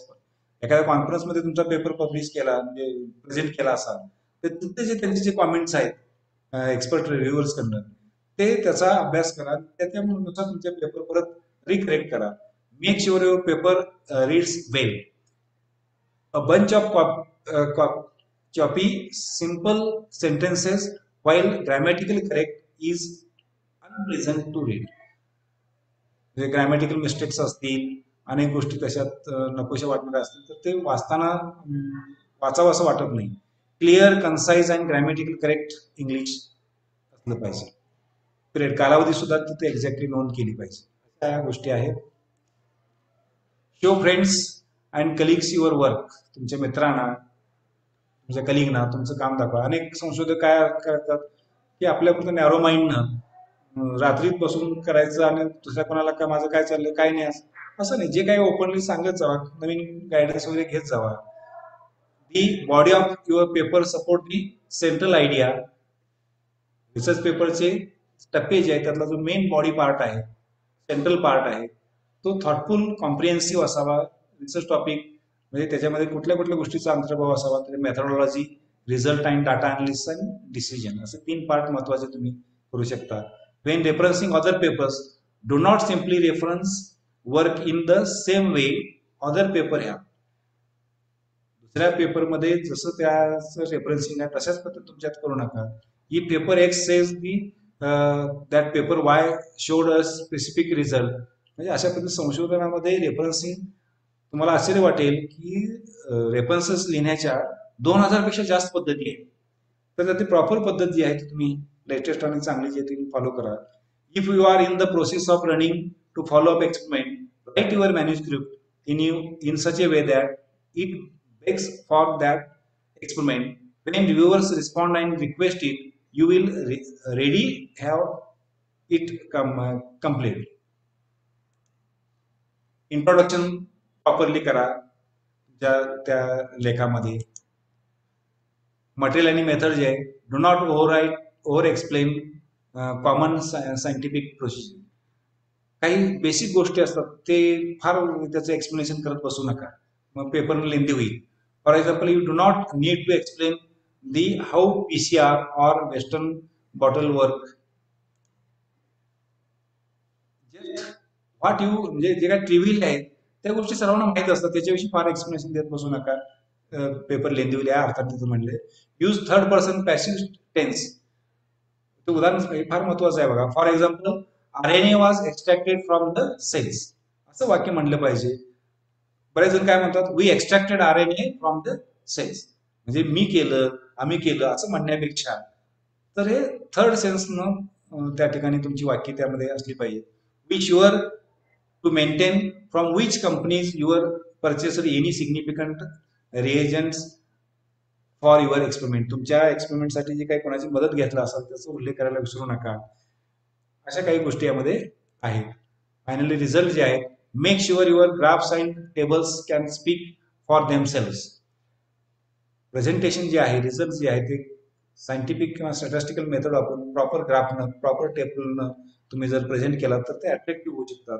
Result section should content only result, no discussion. Result section मध्ये discussion असता कामा नये. अशा काही गोष्टी यामध्ये आहेत. त्यानंतर डिस्कशन्स मध्ये सुद्धा या गोष्टी आहेत.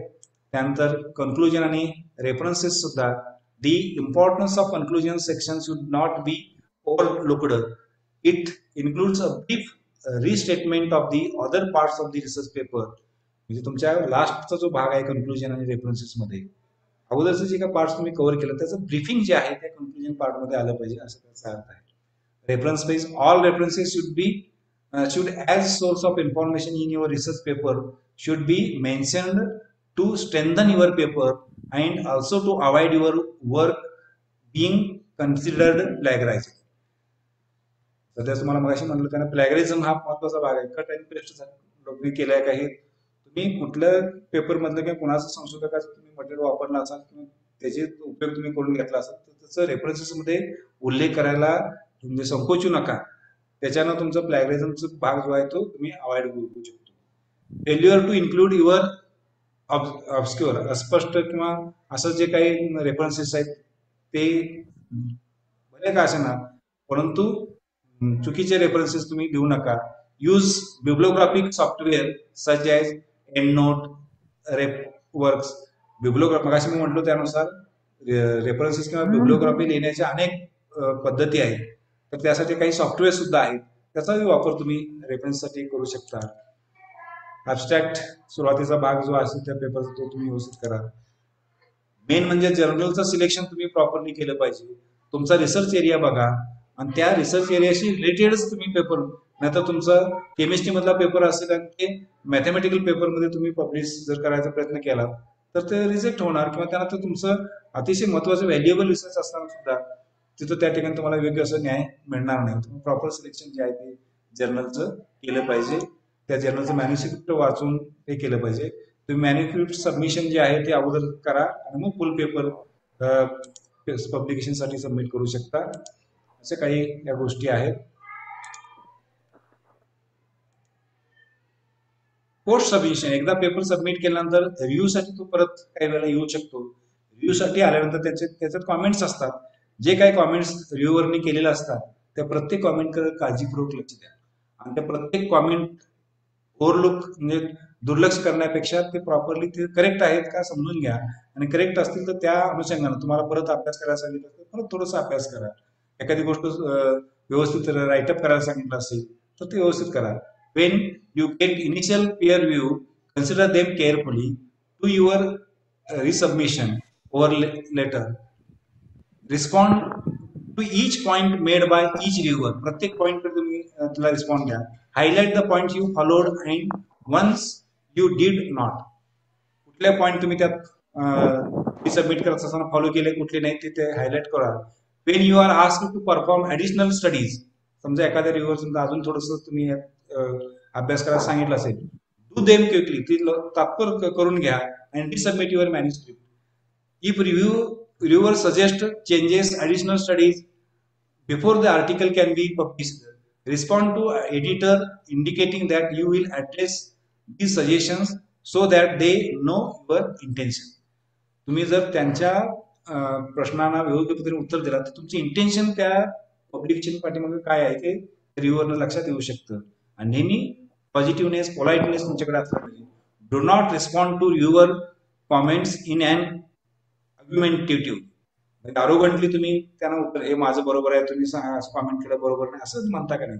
Be polite but straight forward. Politely, पण तुमचं जे काही योग्य असेल, त्यांचं त्या रिव्ह्यूअरचं मत चुकीचं असेल ते पोलाइटली स्ट्रेट फॉरवर्ड तुम्ही सांगू शकता. Feel free to disagree but be sure to have hard evidence to support your claim. समजा एखादी गोष्ट रिव्ह्यूअरने सांगितलेली चुकीची आहे, तुम्हाला एग्री होत नाही, परंतु ते तुम्ही डिसएग्री करण्यापूर्वी 100 वेळेला विचार करा तुमच्या मताशी ते तुम्ही ठाम आहात का, किंवा ते योग्य आहे का, असं व्हेरीफाय करून मग ते तशा पद्धतीचं हे करा. If accepted, be sure carefully check page proofs and do quickly 24-48 hours. एकदा रिव्ह्यूसाठी आल्यानंतर 24 ते 48 तासामध्ये त्यांना परत ते हे करून पाठवत जाऊ. अशा काही गोष्टी यात आहेत. कीवर्ड्स जे आहेत ते असायला पाहिजे. अगदी लास्टची स्लाइड आहे. शेवट करत असताना काही गोष्टी मराठीमध्ये मी या ठिकाणी काही सुभाषित जे आहेत किंवा काही विचार आहेत जे तुम्हालाही प्रेरणा देऊ शकतात आणि मलाही माझ्या आयुष्यामध्ये या गोष्टी प्रेरणादायक ठरलेल्या आहेत. या जगात कोणतीच गोष्ट कायम टिकणारी नाही. आपल्या दुःखाचा पण काही असंच असतं. दुःख सुद्धा काही काळासाठीच असतं. आपण फक्त हिंमत ठेवली पाहिजे. अनेक अपयशाची कारणीभूत बाब म्हणजे माणसाचा स्वभाव. ते जेव्हा प्रयत्न सोडतात तेव्हा आपण यशाच्या किती जवळ असतो याची त्यांना कल्पना नसते. स्वतःला सुधारण्यात इतके व्यस्त व्हा की तुम्हाला दुसऱ्यांच्या चुका शोधायला वेळच नाही मिळाला पाहिजे. कारणे सांगणारे लोक यशस्वी होत नाही आणि यशस्वी होणारे लोक कोणत्याही संकटाशिवाय मिळणारे यश, कोणत्याही संकटाशिवाय मिळणारे यश हा विजय ठरतो, पण अनेक संकटाशी सामना करून मिळालेला विजय हा इतिहास घडवतो.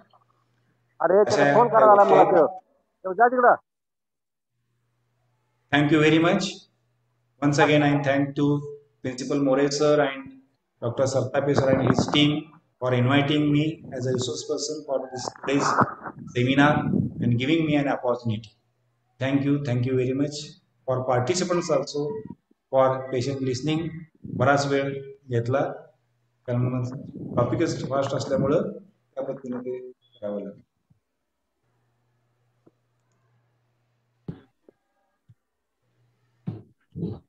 Madam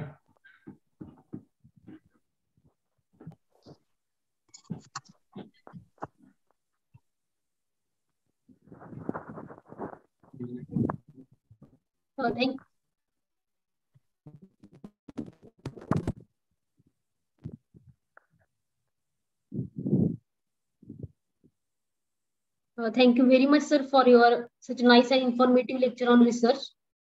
Once again, thank you very much. Now, on behalf of Principal Sir, Balwan College Vita, I request Dr. V. Patil sir for presidential address.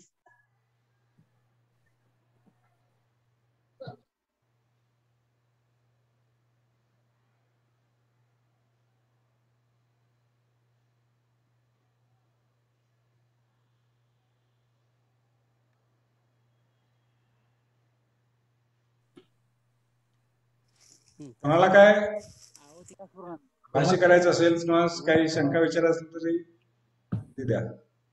म्हणजे तुमच्याकडे वेळ असेल तर. वेळेचा नाही प्रश्न आता काय झालं, प्राचार्य साहेब आमचे जरा मीटिंग मध्ये अडकले अचानक, आणि पी.व्ही. पाटील सरांना सांगितलेलं होतं सरांनी, पण त्या सरांचा टेक्निकल प्रॉब्लेम आता क्रिएट झालेला आहे.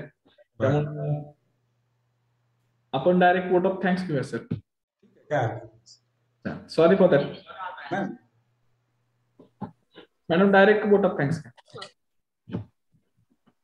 Now I would like to request Mr. A.R. Baswas sir for vote of thanks of today's program. Good afternoon to all.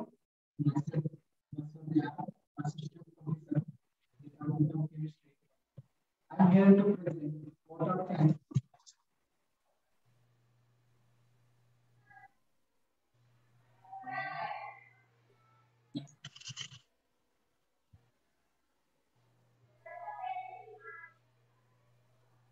Very good afternoon to all. Myself, Baswat A.R., Assistant Professor, Department of Chemistry. I am here to present vote of thanks of program on strides in research for progression in Department of Chemistry, Bhavant College Vita. This is my duty to propose vote of thanks on behalf of Department of Chemistry and Bhavant College Vita to Honorable Dr. B.G. Kore sir, Principal, Others College Vita. He is with us as a chief guest of program and today's speaker for his valuable guidance in research to students and all teaching staffs. I give me an immense pleasure to give vote of thanks to President of this program, Principal Dr. R.S. More sir, for his continuous guidance and support to become this program successful. I extend my thanks to our head, Department of Chemistry, Professor K.S. Kalekar sir, and Dr. A.S. Sartape sir for his valuable guidance to organize this program. I am very much thankful to Lead College Scheme for supporting in this program.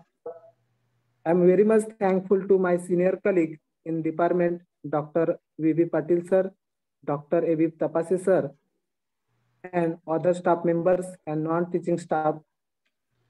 On behalf of department, and I give special thanks to all students and staff members for their gracious presence for these programs. And once again, thankful to one and all. With this word, conclude with the permissions of President. I declare this program is our. Thank you. Thank you, sir. Thank you very much. Thank you, sir.